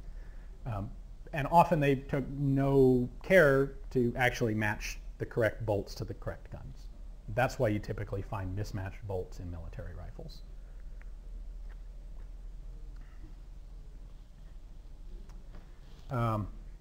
Another element to be aware of on serial numbers, and this is particularly on military guns where they're not made with U.S. import laws in mind. The commercial stuff is all made, we know it's going to the U.S., we're going to make it so that it fits U.S. law, easy, done. On the military stuff, they're making it, in this case, we're making this thing for the Russian army. And we don't know or care what U.S. import laws are. They don't affect our processes. But this gun may end up in the U.S. anyway. There are a shitload of AK parts kits that came into the U.S., for example. And this is one of those situations where the European focus on pressure-bearing components comes into conflict with the U.S. focus on receivers as a specific type. There's a serial number here. And I mean, that's the manufacturer's serial number. It looks legit. It seems fine. There's our Arsenal mark, Tula, 1986, 6-digit serial number. It's great, except that that's on the front trunnion. This piece down here, sheet metal, it's the receiver. This guy, It's the trunnion. The barrel fits in there. That pin holds the barrel in place. This is what holds, keeps the barrel from flying out of the gun when you fire it. It's a much more significant part than the receiver, and so that's what the Russians put the serial number on. In fact, pretty much all AKs are serial numbered right here on the side of the front trunnion. It's the right size, it's visible, it's evident, it's good. It's a part you can't easily remanufacture, should you want to. But that's not legally a US serial number because it's not on the receiver. If I disassembled this rifle, I drilled the rivets out, I would end up with an AK receiver with no serial number on it. Possibly a full auto AK receiver with no serial number on it. So on US AKs, the importers or domestic manufacturers stamp serial numbers on them elsewhere. Sometimes you'll find them right here. Sometimes you find them on the underside right there, occasionally around the trigger guard, somewhere on the actual bent steel receiver. I should say an AKM that has a stamped receiver. If it's, say, a parts kit that came in, you'll find two serial numbers on it. You'll find one here, stamped by Russia or Romania or Bulgaria or whoever manufactured it. And then there will be another serial number somewhere on the sheet metal receiver that was put on by the US importer or manufacturer. And this is not the official serial number. In fact, that's meaningless legally. If it's a good, if it's a manufacturer that's paying attention, they'll match the serial number. If you're going to build this kit into a gun, just use that as your serial number. It's marked in two places, but it makes sense. It's easy to trace. But this could be serial number 2. And if it's got 2, down here with a manufacturer's name, that's the legal serial number. And that's what it ought to be referenced as. Has anyone? We're not talking about shotguns right now, but a couple days ago I'm thinking this. Is that the deal with Benelli, like the Novas? I think they're marked on the barrel, and then there's a whole separate serial number on the receivers, and I never could figure out why they were doing that. I expect so, yeah. Italian, I don't know for sure, because it's newer than I normally pay attention to, but I would expect that Italian law requires them to deal with pressure-bearing parts like the barrel. And they probably have one run of guns that they use for Europe and for the US. And so they just leave the European style numbers on everything and add. It's not the same thing either, though. It's like Benelli. Why wouldn't, if they're going to do that and sell a bunch in the United States, why would they mark it? Or if they are only going to mark some of them, why wouldn't you just match the serial number you put on the barrel? Yeah. It's interesting in Europe when you're looking at, since I mentioned parts kits, in the US, of course, you have to chop the receivers up. The receiver's gone, the rest of the gun's a nothing. That's changed a little bit with barrels, but in general, if it's here in the country, chop the receiver and you're done. In England in particular, and Europe in general, when you're demilitarizing and disabling firearms, they care about the gas piston, if it has one, the trunnion, the barrel, and the bolt. Because those are, frankly, their system is smarter than ours is, or more effective at doing what it's intended to do. Those are the parts you can't easily remanufacture. They're at least harder, because an AK receiver is pretty easy. I've built AK receivers from stamped sheet metal. There's not really anything traumatic or difficult about it, but it'd be really hard to build an AK front trunnion. In England, if you're going to demill a gun to turn it into our equivalent of a parts kit, you have to chop or weld up the trunnion, chop or weld up the barrel, wake up the computer, which puts it in this interesting position of, in England, you can legally run around with all the receivers you want. And over here, you can run around with all the barrels and trunnions and gas pistons and bolts that you want. And I'm sure someone has figured out and has a small-time criminal enterprise going of matching, selling barrels over there and bringing back receivers. All right. So this has one serial number, and only one serial number. This is yet another Mosin Nagant. I mentioned that you can find examples of pretty much anything and everything on Mosin Nagants.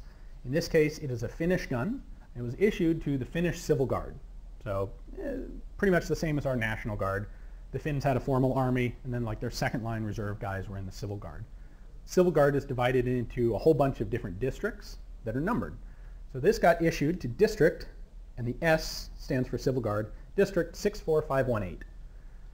It actually then got taken out and reissued to a different district, So it has another one of these numbers that's stamped on the opposite side of the receiver, neither of which have anything to do with the fact that it is serial number 232730.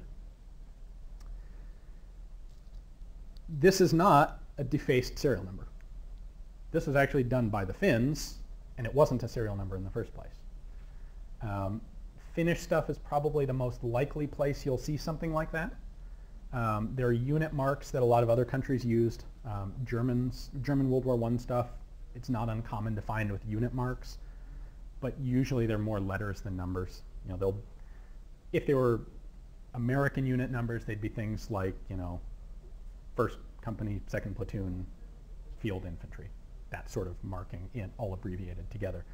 The Finns are a somewhat uncommon example of a unit marking that's all numeric and easily confused for a serial number. One other instance you'll find something like this, some sniper rifles, older military sniper rifles, would have the serial number of the scope that they were fitted with marked on the side of the receiver. And if the gun was, like most of the guns were, taken out of service as a sniper and rebuilt as just a standard infantry rifle, they'd do the same thing. They'd X out the scope serial number, which again is something easily confused for, you know, a defaced illegal serial number, when in fact it's not. To make this more potentially confusing, this whole thing could easily be a legal antique if it's got a pre-98 receiver on it, which we don't know from this photo. We kind of talked about this earlier. Databases being able to accept non-English characters. That looks like AK. It's not. It's a Cyrillic capital D. And that's actually, coincidentally, it is an AK serial number. But so this is why they require, as of now, putting new serial numbers on guns that have non-Latin characters. Because, you know, is this 746? Is it AK 746? Is it DK 746? 3 potentially very easy different ways to put a thing into a database, and then all of a sudden you can't trace it because, you know, you put in one number, someone else put in a different number. Same thing. That's the serial number. I can't read it. That's not as uncommon as you might think. It's Egyptian. Because the British were heavily involved in Egypt, there's a fair amount of British surplus weaponry that went to Egypt and that got marked with Egyptian script and then may have come back through British channels. So it is out there. There's a good one. That's also a serial number. You can see it's actually mismatched. As is common, the bolt has a different number. In this case, it wasn't a trophy. This is a Siamese, now Thai, rifle. And it was probably just that the importer pulled all the bolts out for packaging and then didn't bother to put them back in the original guns. You know, it's funny, with the script like this, it's often, the first challenge is figuring out that it's numbers and not letters. You know, is this a model number? Is it a serial number? Is it a date? Is it a scratch? This is something we see a lot today. I'm sure you guys are familiar with it. Serial numbers have embedded information in them, and occasionally they have characters associated with them that may or may not actually be part of the serial number. So first thing, easy, a production block code. You know, we're going to use a 4-digit serial number, and when we get to 9999, we'll throw an A in front of it. So it goes 9999, then A0001, A2, A3, and then we hit the B block, the C block. Something like that. The number, or the letter, is absolutely a part of the serial number. You'll occasionally get date codes, and sometimes they're going to be like the couple that we looked at earlier, where it's a serial number dash a two-digit date code, which may or may not be legitimately considered part of the serial number. I think in a lot of those cases there really isn't a standard for it. Correct me if I'm wrong. You probably have more exposure to the legal side of that than I do. But some of these are fairly obscure guns, and you know, it's a Madsen bolt action. There's only probably 5,000 of them ever made. Does that year code go in the serial number or not? Be aware of it. If you don't know, I don't know exactly how the database systems work, but either make a note or try checking it by both numbers. Sometimes your prefix isn't actually a production block code. It may be, on most of the guns, again, several production runs of them, the serial numbers were prefixed with the letter N. And it's not part of the serial number, it's just number 1, 2, 3, 4. But it may go into someone's database. You know, the last guy who booked the rifle into his FFL may have put the N in. The guy after that may not have. Same thing with the R suffix, which you'll find on a lot of Cyrillic stuff. The R just means year. It's not quite an English R. It's a Cyrillic letter. Should not go into a serial number, definitely. But a lot of people are going to mistake that for a letter, and they'll go, ah, you know, it's number 1, 2, 3, 4, R. Let's see. Model and feature designations, those are something that's more modern than it is historical, and doesn't have a direct impact on, you know, it's not something that can be or is likely to be confused. You know, they'll put a -A for this finish, -B for that finish. Something where you can tell information about the gun based on just the serial number. Calibers. Caliber legally has to be marked on the gun commercially. What you'll find with a lot of military stuff is that they will mark the bore diameter only. So this particular gun is in 30. 30 carbine, 30 .308, 30-06, 30-03, 30-30. You're going to have to figure out what the caliber actually is in context. What's the rest of the rifle? Where did it come from? What ought it be? You know, in this case, it's a South American Mauser that was converted to 30-06. Could very easily be 308 for the same sort of reason. You'll find the same thing with pistols. 7.65. In fact, I think we're about to get to that. There you go. There's your Holo R. So Holo R is this, actually very cool. Since we have some extra time, I'll tell you the history of that pistol.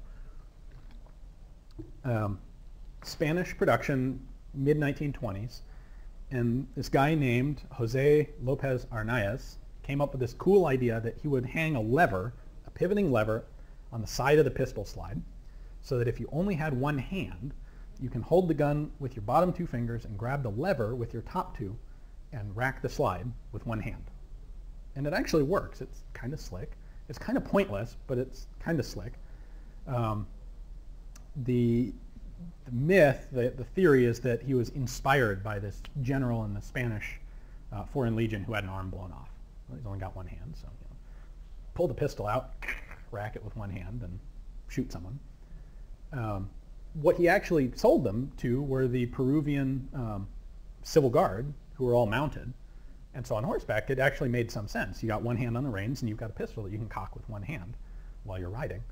He came up with this lever idea, and he basically went around to a bunch of these small Spanish gun makers that we discussed at the time, who were probably running out of clients for Ruby pistols, to find someone who would be willing to use his idea on their pistol. And he ran into one company that had a straight blowback, very basic, simple, I think it was originally 32 or 380, design that wasn't selling so well. And they figured, what the heck, what do we have to lose? We'll try throwing your lever onto the side of this thing. And it actually, you know, they sold like 30,000 of them. It's not too bad. They're fairly rare today, but not a bad run for a company the size of the guys who made this thing. They made them in 5 different calibers: 25, 32, 380, 9mm Largo, which is probably the one you had, and 45 Auto. All straight blowback. They're all pretty big and bulky, a lot of weight to them. And the reason that I included pictures in this one is because On the left there, we have the markings off of a 380 Holo R. It's caliber 9mm, 9x17, that's 380. And we have a 9mm Largo Holo R, caliber 9mm, which is correct because it's 9x23. And in fact, the one on the left is the gun that I purchased at auction, and it was advertised as 9 Largo, because most of them are. And you know, you try and put a 9 Largo in the magazine, and the front half of the cartridge is hanging out over the end. Excellent example of you cannot, you know, the markings are all correct, they just don't tell you everything. And you have to look at the rest of the gun and figure, okay, it says 9mm, 9 Largo's not going to fit, 9 Parabellum's not going to fit. What are they talking about? Or conversely, you get one of these guys, you go, ah, it's 9mm. We'll put a 9 Parabellum in it. And you know, it rattles back and forth in the magazine. Context is very important. You know, interestingly, if you take a look at the proof marks, like we talked about earlier, does anyone remember what this indicates? We have the crossed rifle with the crown, a PV, and a lion.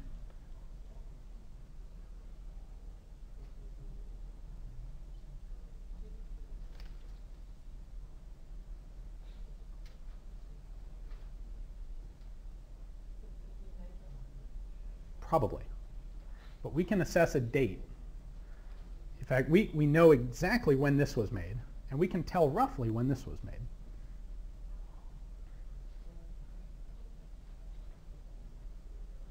See if you took thorough enough notes. Correct.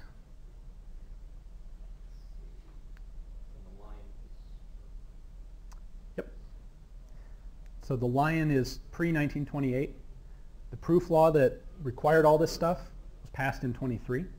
So this was sometime between 23 and 28. Now we also have a 1924 patent date, so it clearly wasn't 23. So we can narrow this down to sometime between 1924 and 1928. This one, you know what this one is? Can you get this one?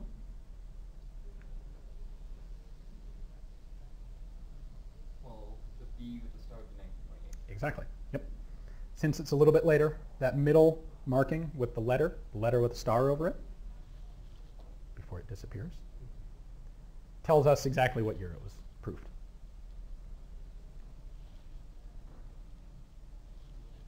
There are, incidentally, as far as I know, 2 other guns that are designed to be cocked one-handed. One is a German sort of Danish pocket pistol from the 1920s, and one is a Chinese commercial export pistol from the 90s.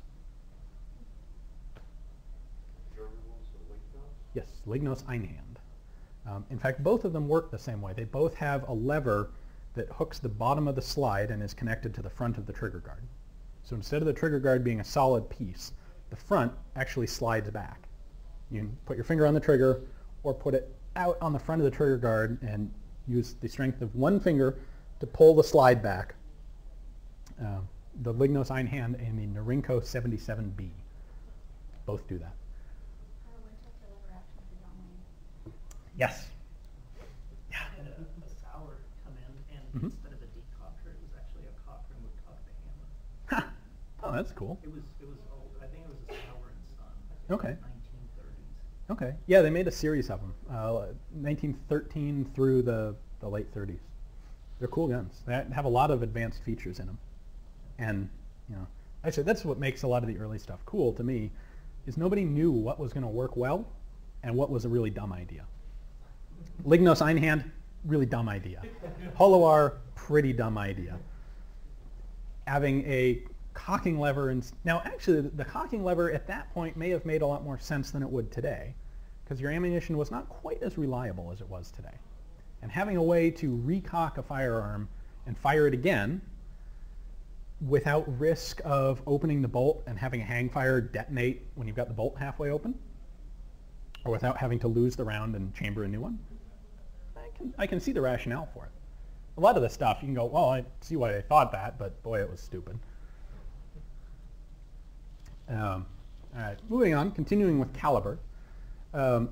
This like with the Mosin Nagant, when I can, I'm trying to focus on guns that actually, they may be weird, but there are a lot of them in the country, and this is an example of that.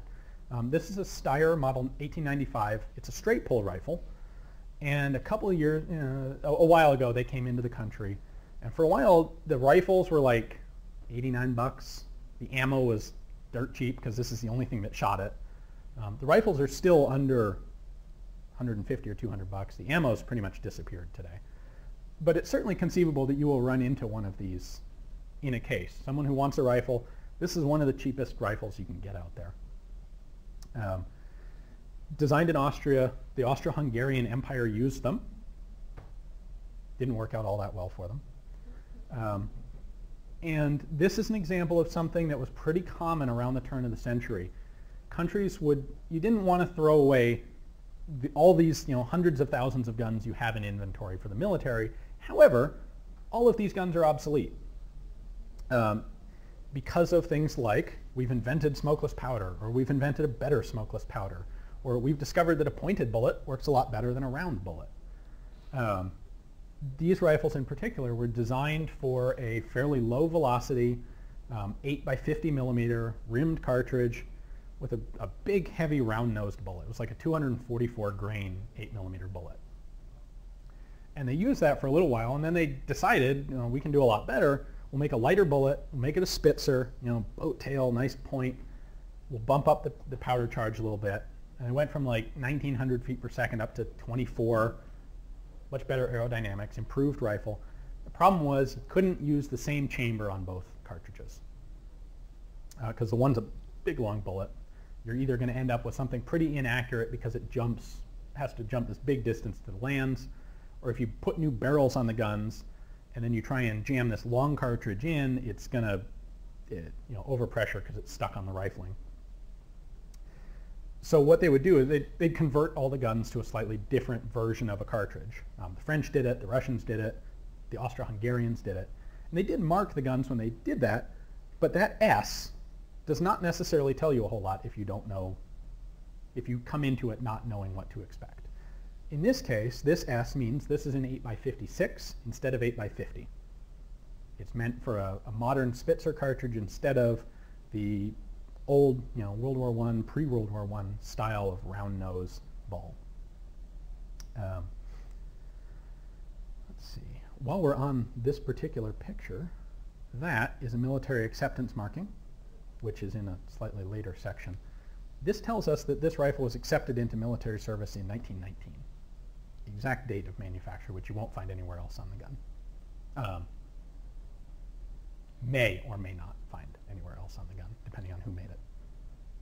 A couple other examples of this. I should say this S, you'll find that on most of the guns, most of these straight pull rifles, but not necessarily all of them. And it's something to be aware of. So the Mosin Nagant, again, the Finns did the same thing. They came up with their own special bullet design, and they rechambered rifles to use it. It was the D cartridge. You'll find Ds on Finnish Mosin Nagants in a variety of styles and fonts. In the case of the Mosin Nagant, it's not that big a deal. It wasn't something where the other ammunition was really incompatible, just not optimal. In the case of French firearms, you can actually get in trouble. They went to a larger, heavier cartridge, a larger, heavier ball, primarily for use in machine guns, but then they rechambered all of their infantry rifles to use it, so they had all the same kind of ammo. And sticking that style of ammo into a rifle that wasn't converted for it will lead to overpressure. Probably won't blow up, but the bolt's going to stick. It's going to be unpleasant. It's not good. The N indicates ball N, which was the new version. And if the gun's been converted, it'll be stamped N on the barrel and the receiver, like this. If it hasn't been converted, there will be nothing there. Almost everything you find that's French will have been. Some collector decides to go postal and has some really cool early ones that weren't converted that they missed. You'll find that. Actually, I found one myself just through normal channels that was in fact what pushed me to figure out what these markings were, because my ammo was not pleasant, and recoil seemed heavy, and the bolt stuck every single time I fired it. And I looked in and went, oh, well, that would be why. One indicator, this is probably the most common single indicator you can find about caliber conversions. Again, this happens more than you might think on military stuff. A lot of armies really don't want to waste the money throwing away otherwise good rifles when they could spend a little bit of money, upgrade them, have them continue to be usable. In this case, we took a look at that Gewehr 88 earlier with the Spandau mark. This is another one of them. These are both identical guns, or they were originally. I don't know if you can read it. It actually says GEW, 88. This was designed for the early version of German 8mm Mauser, which it's a 323 bore diameter, so it's a little bit big. It uses a long round nose bullet. When they realized that wasn't particularly aerodynamic or efficient, they redesigned the cartridge, for the modern 8mm that gets used today. It's a 318 bore, smaller, and it uses a pointed bullet. When they did that, the pointed bullet actually was longer in final overall length, so they had to cut a little notch out at the front of the receiver. Distinct to the Gewehr 88, they also cut a stripper clip guide in them at the same time. But the important feature to keep an eye out for is this. This rifle is original. This one has been converted because this ammo won't fit. It's too long to go into the receiver. The other place you will find this fairly frequently is a lot of South American rifles would have been purchased in 7mm Mauser or 7.65 Mauser and converted to 30-06 because the U.S. started supporting the military. Hey, we'll provide you rifles and ammo and machine guns, and if we're providing that, it only makes sense for the country to go back and retrofit its older stock to continue using it. The 30-06 is longer than most of these other cartridges, and it requires a notch like that in the front of the receiver. Let's see. Everyone's, obviously, people know about 9mm. 9mm what? There's like a bazillion of them. When it comes to older guns, the four that you're going to run into most often, 380 isn't something we often get confused about in the commercial gun trade today, but 380 used to be much more commonly called 9mm, like on the Holo R, or 9mm K, 9mm Kurtz, 9mm Short. Those are all names for 380. Metric, it's 9x17, but like nobody ever calls it that. I left Makarov out because Makarov is later. This applies to 9mm Makarov, but I assume you guys are familiar with 9 Mac. Parabellum is the obvious one. Actually, I left out 9 Glicenti, which is Italian, Glicenti, which is dimensionally identical to Parabellum, but it's loaded significantly lighter. And if you run Parabellum through one of the Italian pistols chambered for Glicenti, you will damage it and eventually it'll just self-destruct. Some of their submachine guns too, actually, although I don't think you'll ever run into those. 9 Browning is one that's fairly rare, but you may at some point run into. You guys familiar with the Colt 1903 pocket hammerless? Very classy pistol. Gangsters and ambassadors. And, several countries' militaries, especially up in Scandinavia, adopted a slightly upscaled version of that. Longer barrel, a little bit bigger, chambered in 9 Browning, which is 9x20 semi-rimmed. Not much has used that since like 1920, but they are out there. And you're not going to be able to run them effectively with any other cartridge. And the worst one is stupid friggin' 9mm Largo. There are at least 3, if not like a dozen, 9x23 cartridges that came out of Europe in 1900 through like 1920. The Largo is the most common one because it was adopted by the Spanish military and they kept it up through World War II. But 9mm Bergmann Bayard, 9mm Bergmann, 9mm Steyr, You know, the 9 Steyr pistols are not that uncommon. It's commonly called a Steyr Hahn or a 1912 Steyr.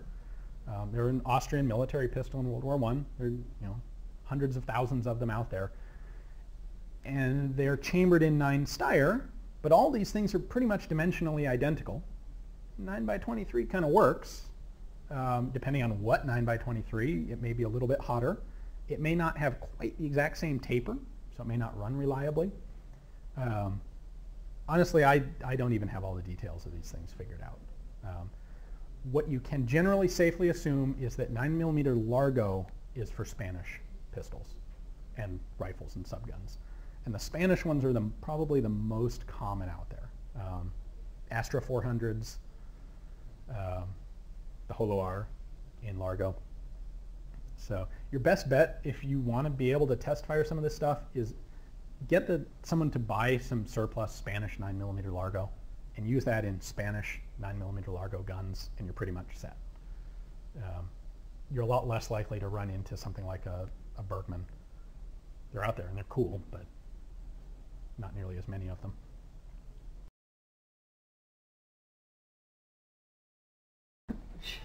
So a couple of people asked outside, and I'll just say it for everyone. If you guys run into weird stuff that you're like, this is crazy and 100 years old and I don't know what the heck it is, please, by all means, send me pictures of it.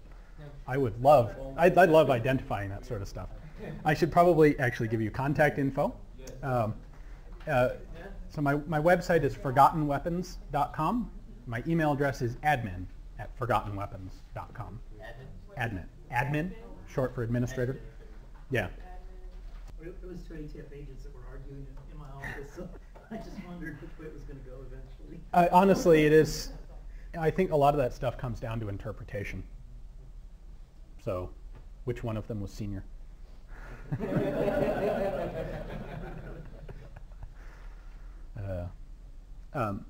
Speaking of governments arguing, occasionally you do get helpful government ideas.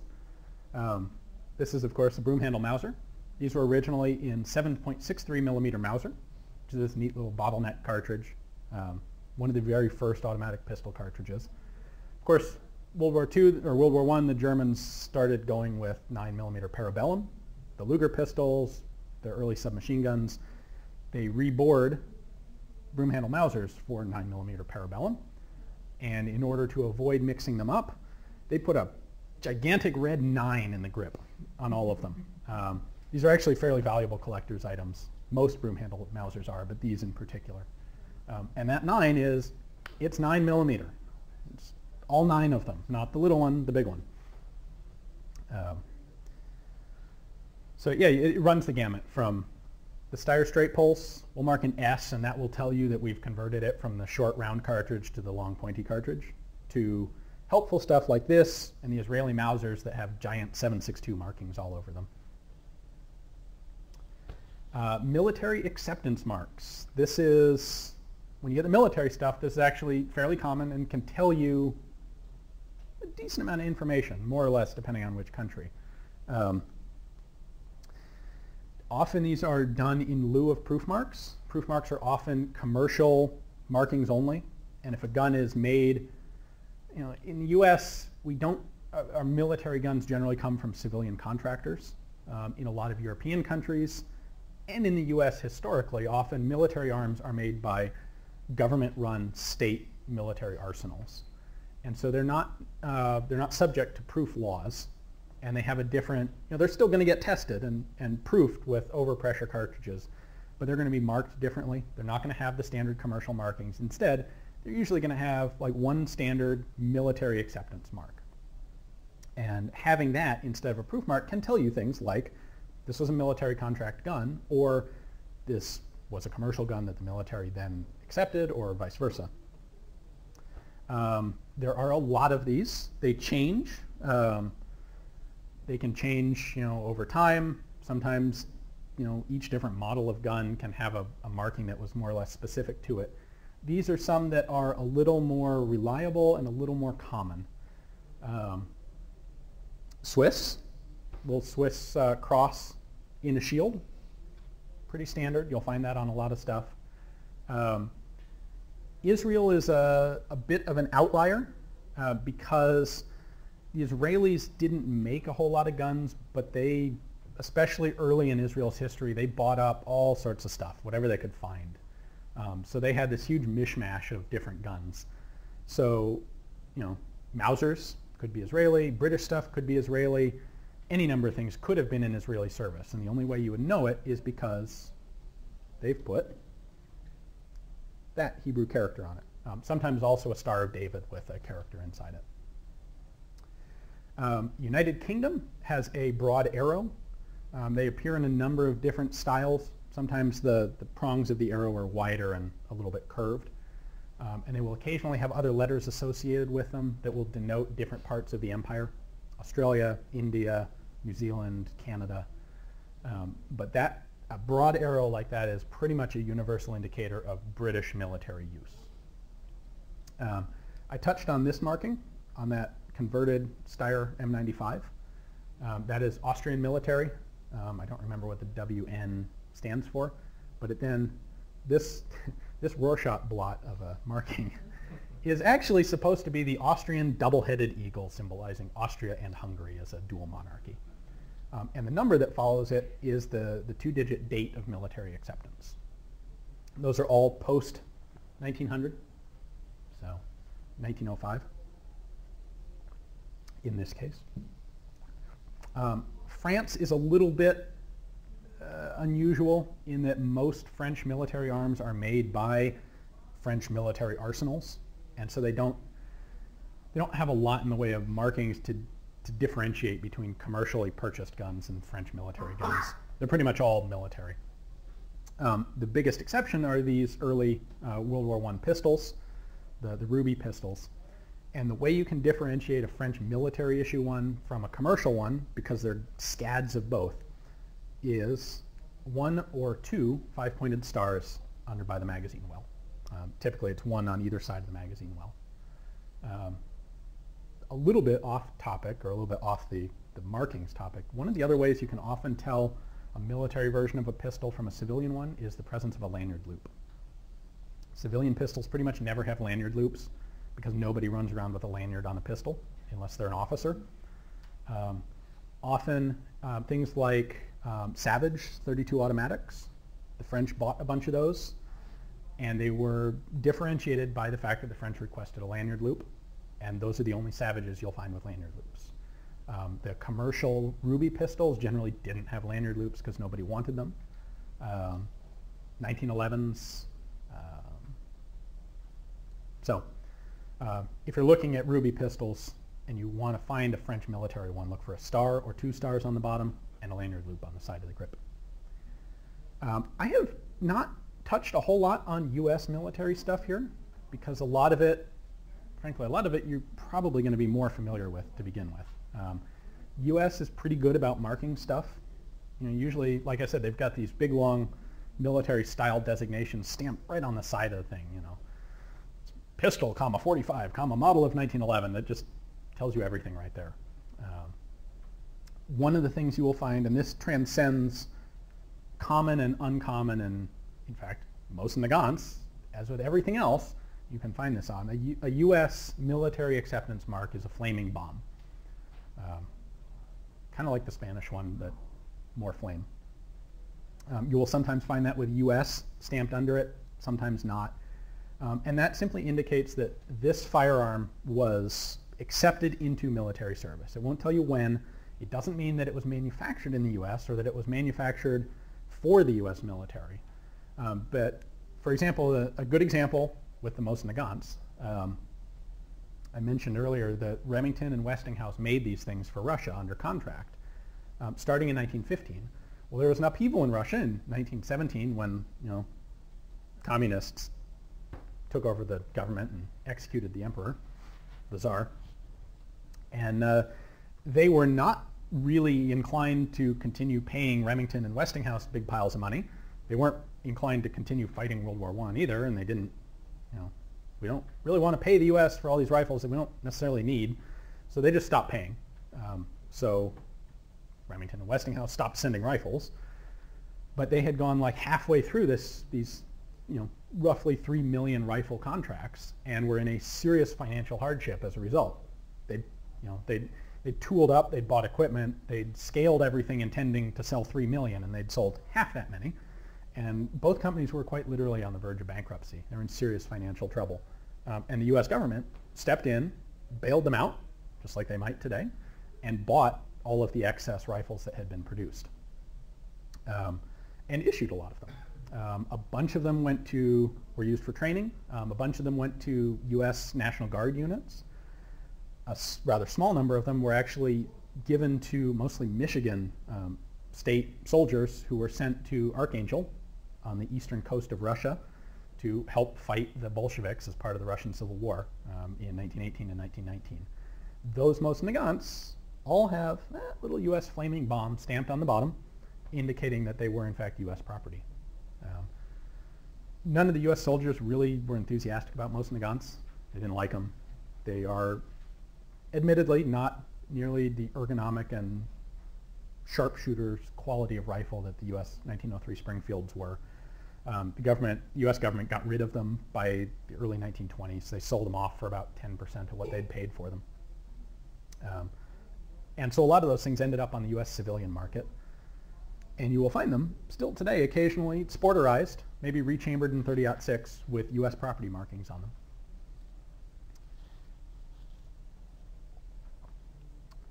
And finally, I keep saying we're going to get to this, the Nazi, what's called a Waffenamt. Since this is something that has so much interest to a lot of collectors and a small subset of nut jobs, I think some explanation is worthwhile. The way the Nazis set things up were very German, very organized, very efficient. They took basically every factory that was producing military material for Germany, and they would send a representative of the Waffenamt Prüfwesen, like someone here is German, I think. Someone say they were, no? Okay. This was an office of inspecting and accepting material for German military service. Make sure it's up to snuff. It's not junk. It's what we wanted. The quality's okay. They had like 25,000 inspectors in this bureau, and they would send an inspector to every single factory. WAA stands for Waffen. I can't remember the full word. It's Waffenamt something. And then they'd stick, each factory got its own number. So this particular stamp is from factory 63. The big factories would get a bunch of inspectors, the small ones, one. And this was not just firearms, but it would also be artillery, leather goods, helmets, canteens, uniforms, all that sort of stuff got inspected. And any part that was deemed important enough to be inspected, if it was approved, they'd stamp that eagle. The swastika on these actual stamps is so tiny that it's not distinguishable. It's just a little dot, blob. On the actual stamps, this whole thing, the wings on this eagle can be 3 or 4 millimeters wide, and the whole thing is about that same height. The numbers are generally legible, and that will allow you to confirm if it's a real Waffenamt or if it's someone's fake. If someone bought themselves a stamp, and most people don't know what factory is supposed to be what number. And so a lot of fake Nazi stuff is out there. Someone will buy a 63 stamp and stamp it on all sorts of things that weren't actually inspected by Inspector Directorate number 63. At any rate, what it indicates is that the component or the item has passed quality control and meets the requirements of the German army. It's not a political thing. It's not a proof mark. It does, in fact, it shows up on wood stocks occasionally. It shows up on leather goods. It shows up on holsters. It shows up on magazines. What you can tell from it, if it's legit, it'll tell you what factory produced it, which probably isn't really of any use to you. You can normally get that. On Firearm, that information is much more easily available through other means. It will tell you definitively that it was from like 1938 to 1945. After that, they didn't use it so much. Oh, and they tended to stamp, you saw the screws earlier? They stamped this shit on everything. Yeah, literally trigger guard screws got serial numbered and Waffenamt stamped. Another special case, and this exists in probably all militaries, but it's particularly easily noted and well defined for the British. If a part isn't up to spec, you know, it's worn out or it's defective, but it's still usable for training or for drill or for practice, the part will be stamped DP, sometimes big, sometimes small, depends on the size of the part in question. If you get a rifle in that has a DP stamped on a receiver, don't shoot it.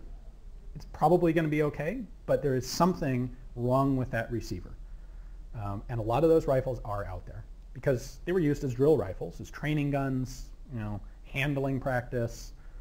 And so they got sold as surplus just like everything else from time to time. DP doesn't tell you what's wrong, but it tells you there's something wrong with that gun, and it is potentially unsafe.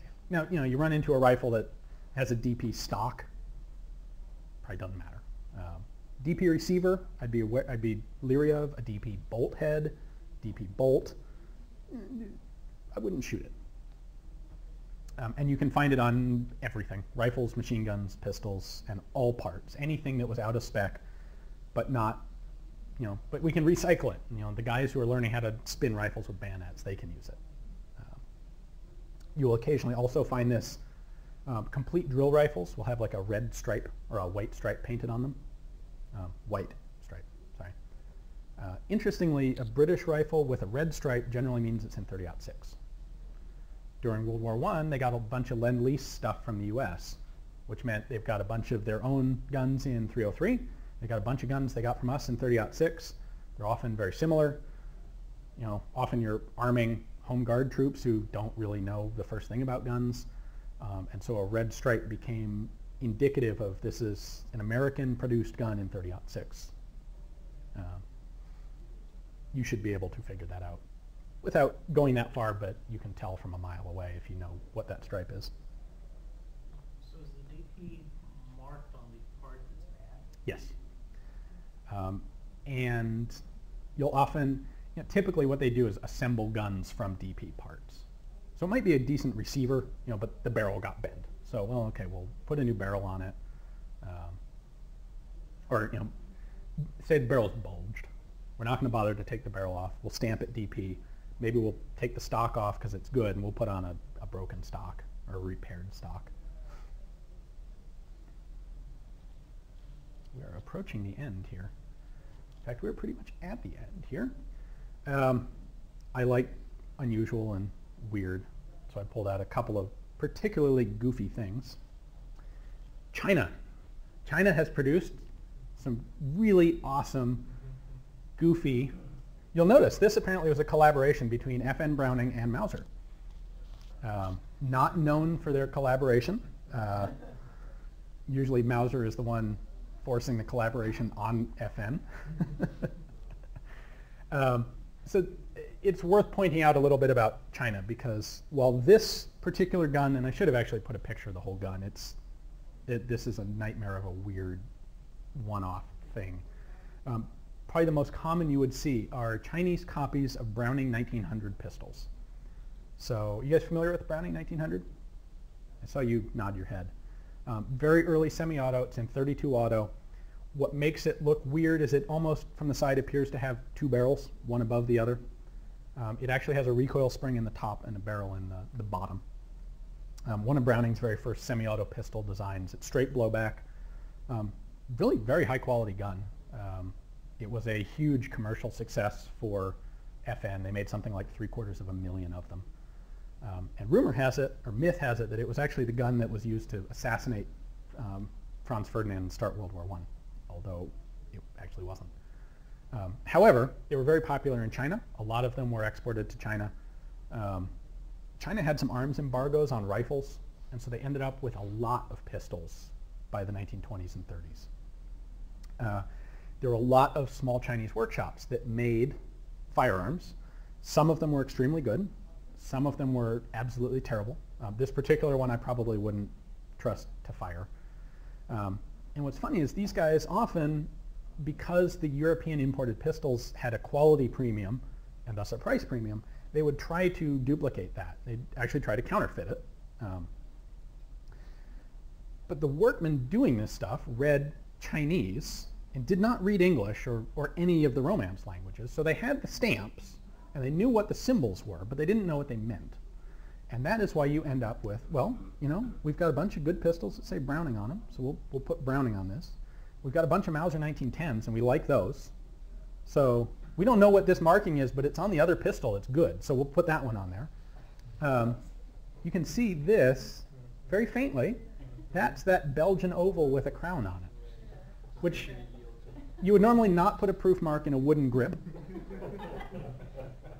And there's actually a surprising amount of this stuff floating around. There's another example. We have all these letters. Not entirely sure what they mean. I don't even know that these are all actually letters, but you know, SINNB8REISNIAR, sun. There's one, I have a friend who's a pretty high-end collector of Chinese military arms prior to World War II and wrote a book on them. And one of the things that he found doing his research was a particular Chinese factory. One thing that is relevant is at this period, China was not a single contiguous nation. It was basically a collection of warlords and fiefdoms. And so, you know, each provincial large-scale warlord would have his own arms factory. And we're talking about very large areas here, and some smaller arms production in the areas as well.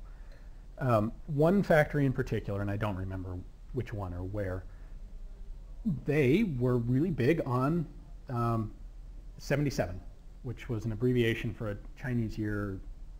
I think I'm wrong here. I want to say 2577. It was an anniversary of a major event. And they wanted to commemorate it. And so everything they made was type 77. Didn't matter what year it was made. Didn't matter if it was binoculars or machine guns. They stamped everything type 77 in commemoration of, I want to say, like Marco Polo Bridge incident. I may have that wrong.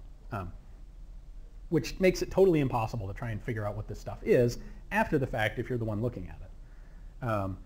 There was also at least one reasonably prolific shop that put serial numbers on the guns, but they didn't quite get the point, and they put the same serial number on every gun. And you may occasionally run into some of this stuff. How much of these, you know, a gun like this, I'm not sure I would shoot. Some of the high quality Chinese stuff from this time period was excellent. It was fine. And there's no reason it wouldn't be safe. But it may be difficult to tell today. You know, just take old Chinese firearms carefully. There's another story of a Browning sales rep traveling through China in like the late 20s. You know, Browning sold light and heavy and medium machine guns all over the world. It was standard thing. It was fine. Nobody cared. That's how the arms trade worked. Well, he had his dealer sample 1917 water-cooled heavy machine gun traveling through China, offered it to a particular warlord who thought it was really great, and confiscated it and threw him in prison, and took the gun over to his arsenal and had them work on reverse engineering it. And a couple months later, they had managed to reverse engineer the whole gun and build a working one of their own. And at that point, he gave it back to the sales rep and kicked him out. And proceeded to build a whole bunch of them for himself. Yeah, there's another one. These guys are better. They're getting closer. Yeah, so this is, Fabrique is supposed to be a Q. National is correct. This is supposed to be D''arms with a space. That's supposed to be guerre, Guerre. Herstel is right. This is a P, not a B. Patent de poste. The caliber's right. They're better, you know. They're mostly words.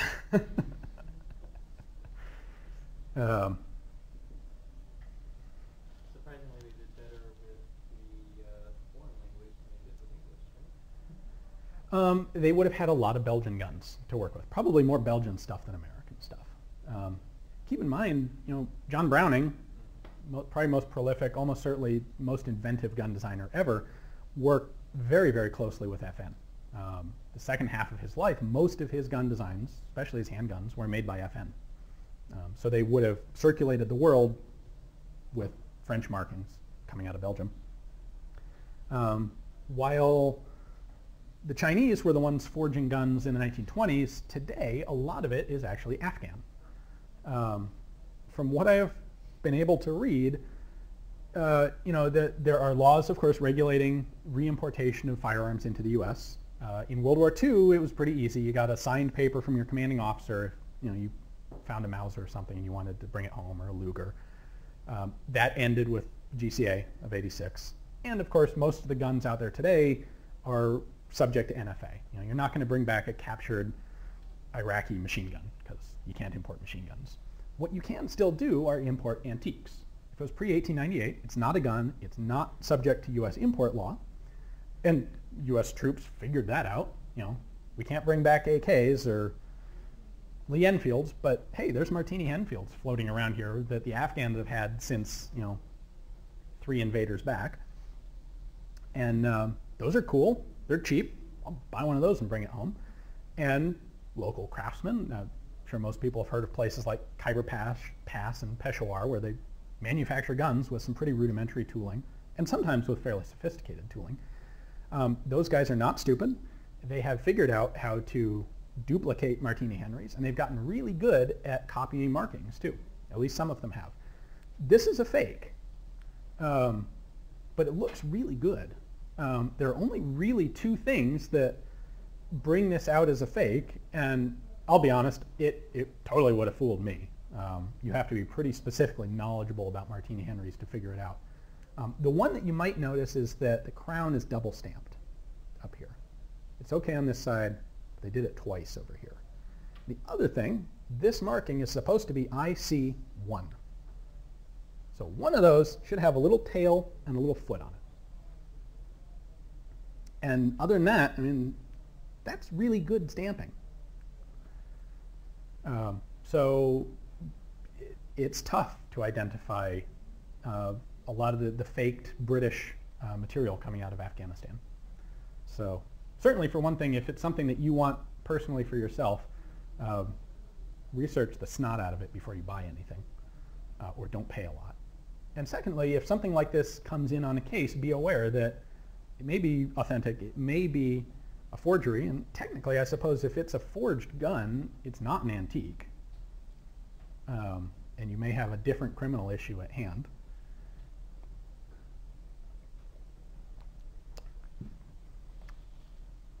All right, last slide I have. Who can tell me what it is and why?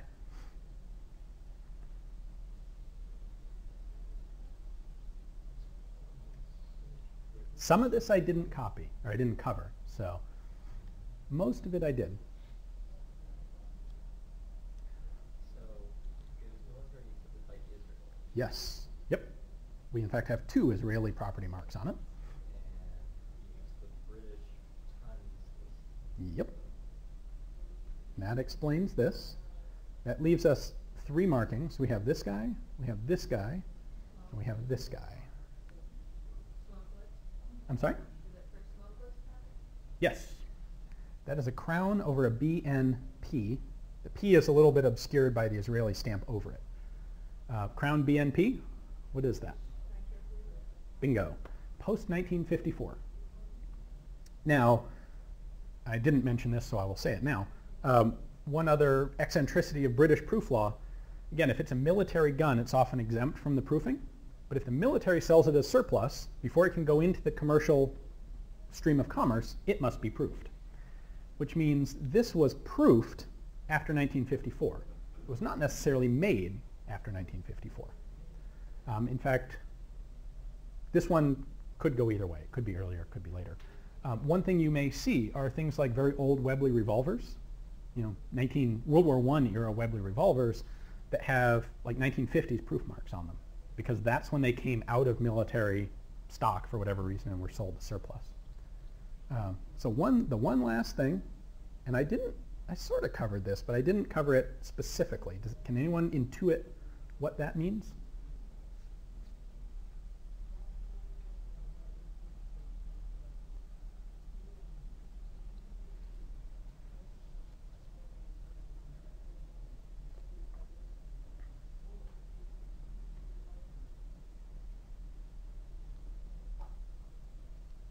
Throw out a wild guess if you've got one. No. Bingo. So what's this? Right? And if you think about 38 and .767 inch, that is also known as 38/200 or 38 Smith & Wesson. And that is the standard cartridge that would be used in a 38 caliber Webley British Commonwealth service revolver. So that's what this is. It's a British Mark IV Webley, or Mark VI Webley. I get the two confused. It's in 38 Smith & Wesson, which the British identify as, and you know, actually this kind of makes sense. It would make more sense if it was universal. It makes less sense being there are only like 3 cartridges that people identify this way. But instead of identifying the diameter and the manufacturer, we identify the diameter and the length. So if I'm not sure if a particular cartridge will fit this gun, I can actually measure it and pretty much know, as opposed to saying it's 38 Smith & Wesson, and well, I pick one up and I don't know. You know. The 4 tons is the pressure that it was proofed to. There's our final proof mark, post 54, and then Israeli property marks. So now the question, which I haven't actually tried to figure out, is so this started in British service. It could have then gone to Israel. In fact, it could have been left in Israel in 48 when the Israelis had a war for independence. And then it might have gone back to England, you know, been imported in England, and on import it was proof marked. Actually, no, we know that the Israeli came later, right, because the Israeli is over the top. So it would have been sold commercially in England and then wound up in Israel. I'm trying to remember my history. By 54, it might have been calm enough that the British were willing to sell guns to the Israelis. They wouldn't have been very early on because they weren't happy with the independence movement, obviously. So, yeah, I found this. I thought this was a cool example of what you can deduce from what otherwise is a mysterious and meaningless group of squiggles. That is all that I have. I can go back over anything that you guys would like to recover. Be happy to answer any questions. We can just talk about guns because they're cool. Do we still have an email contact list going around? Awesome. Thank you. Oh, yeah, did it not make it down this side? Anyone ever used a Webley? Had one show up in a case? Yes. They're nice guns. When I first handled them, I thought, you know, it's double action only. It's a heavy trigger pull. It's a little kind of pathetic cartridge. But I used one in a run and gun competition, and it really came into its own.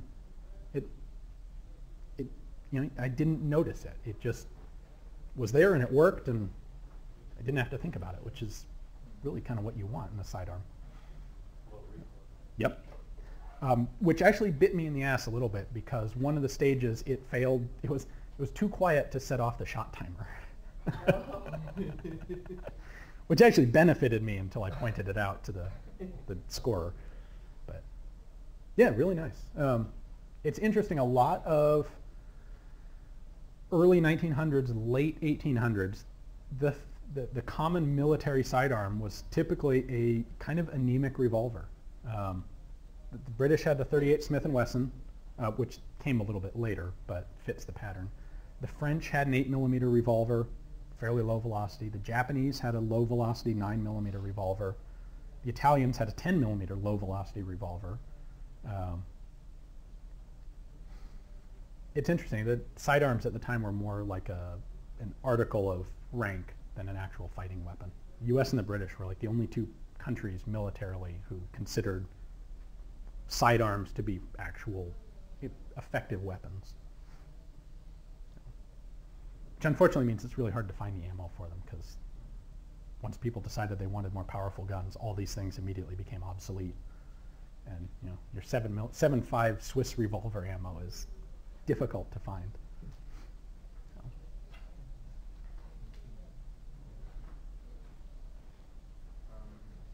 I had a German Luger come in once that I was trying to decipher the it had no caliber listing on it at all. Okay. And just going through a lot of research on proof marks, trying to figure out, or any kind of markings, trying to figure out where it was made and what kind of calibers it could have been without just using gun cartridges or casting a bore, 'cause that's the last thing I want to do is cast a bore. Yeah. But it had a 24/7 on the bolt, Okay.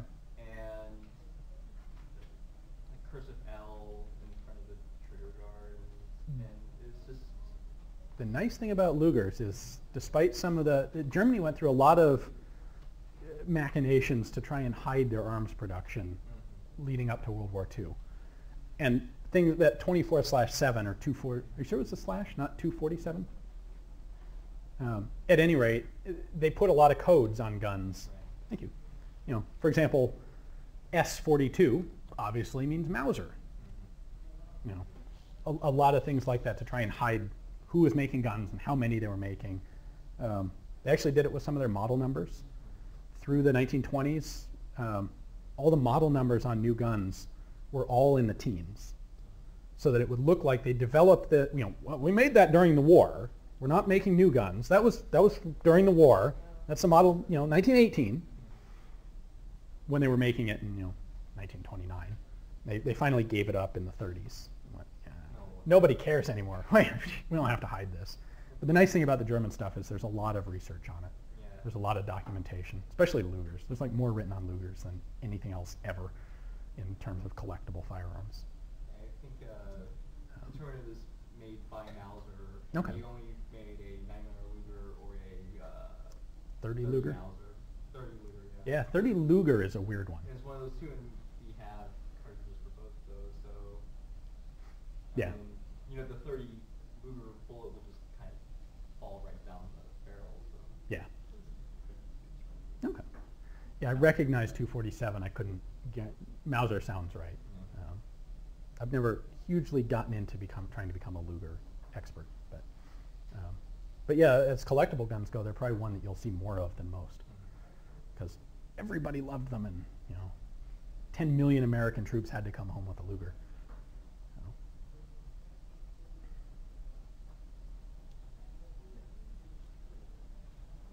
There's a little bit of German stuff out there that was actually manufactured by the French right after the war.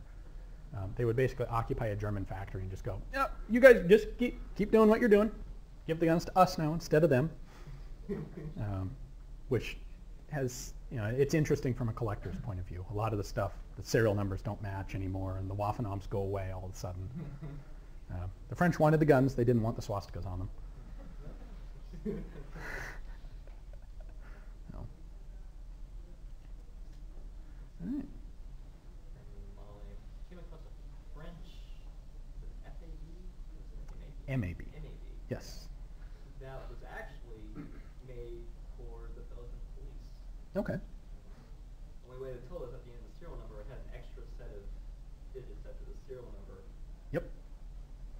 Yeah, like I was talking about, sometimes they'll embed information in the serial number, and if you know to recognize it and pick it out, it'll tell you something. Thankfully, I had one before that didn't have that, and then I had this one, like, that's different. Okay. The trick is MAB had at least 4 versions of pistol, an A, a B, a C, and a D, and they're all different. And then a couple variations on each one of them, of course. The other interesting thing that Germany did was, and not with rifles, but with pistols, and I don't know that this has a whole lot of crime lab application, but it has collector application. They would often, they weren't picky about pistols, especially for rear echelon sort of troops. And so when they took over a country like France or Czechoslovakia, or Poland, they would very happily have the arms makers continue to make whatever domestic firearm they were making, whether, you know, Czech Model 27s or French MABs or Polish, you know, VIS 35 Radoms. They'd have them keep making them, and they'd start putting, you know, they'd send a Waffenamt inspector out there and mark all the guns.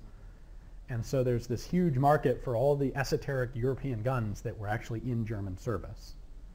And that's where a lot of the fakes come from, because you can, you know, I can buy a pre-war or a post-war one for $100, and now it's $500 because the Nazis used it.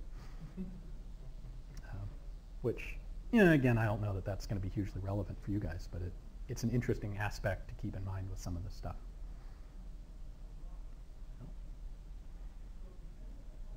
Yeah. Can you recommend some websites for us to get more information about proof marks?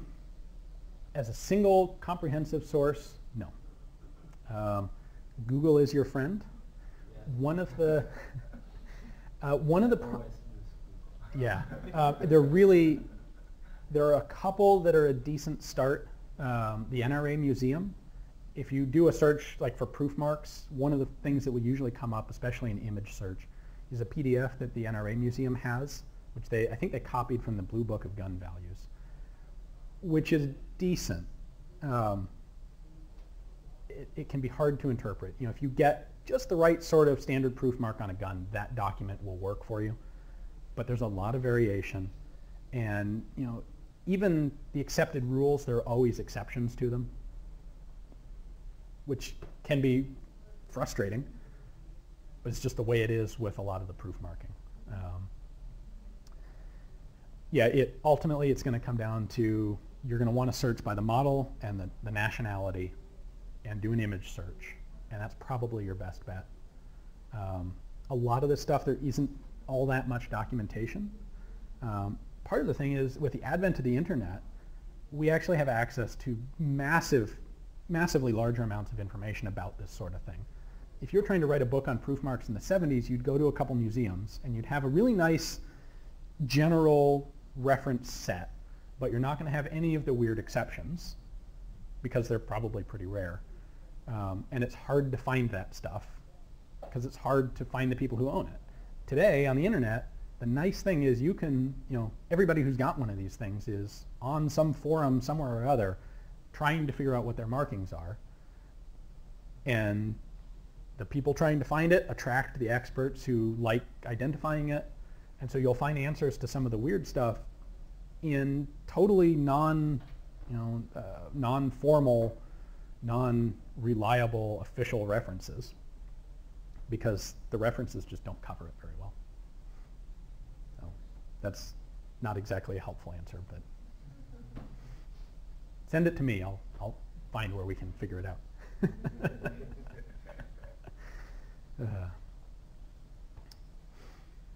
Well, I can let you guys go. I hope you enjoyed it. I hope you learned something worthwhile. You bet. Thank you.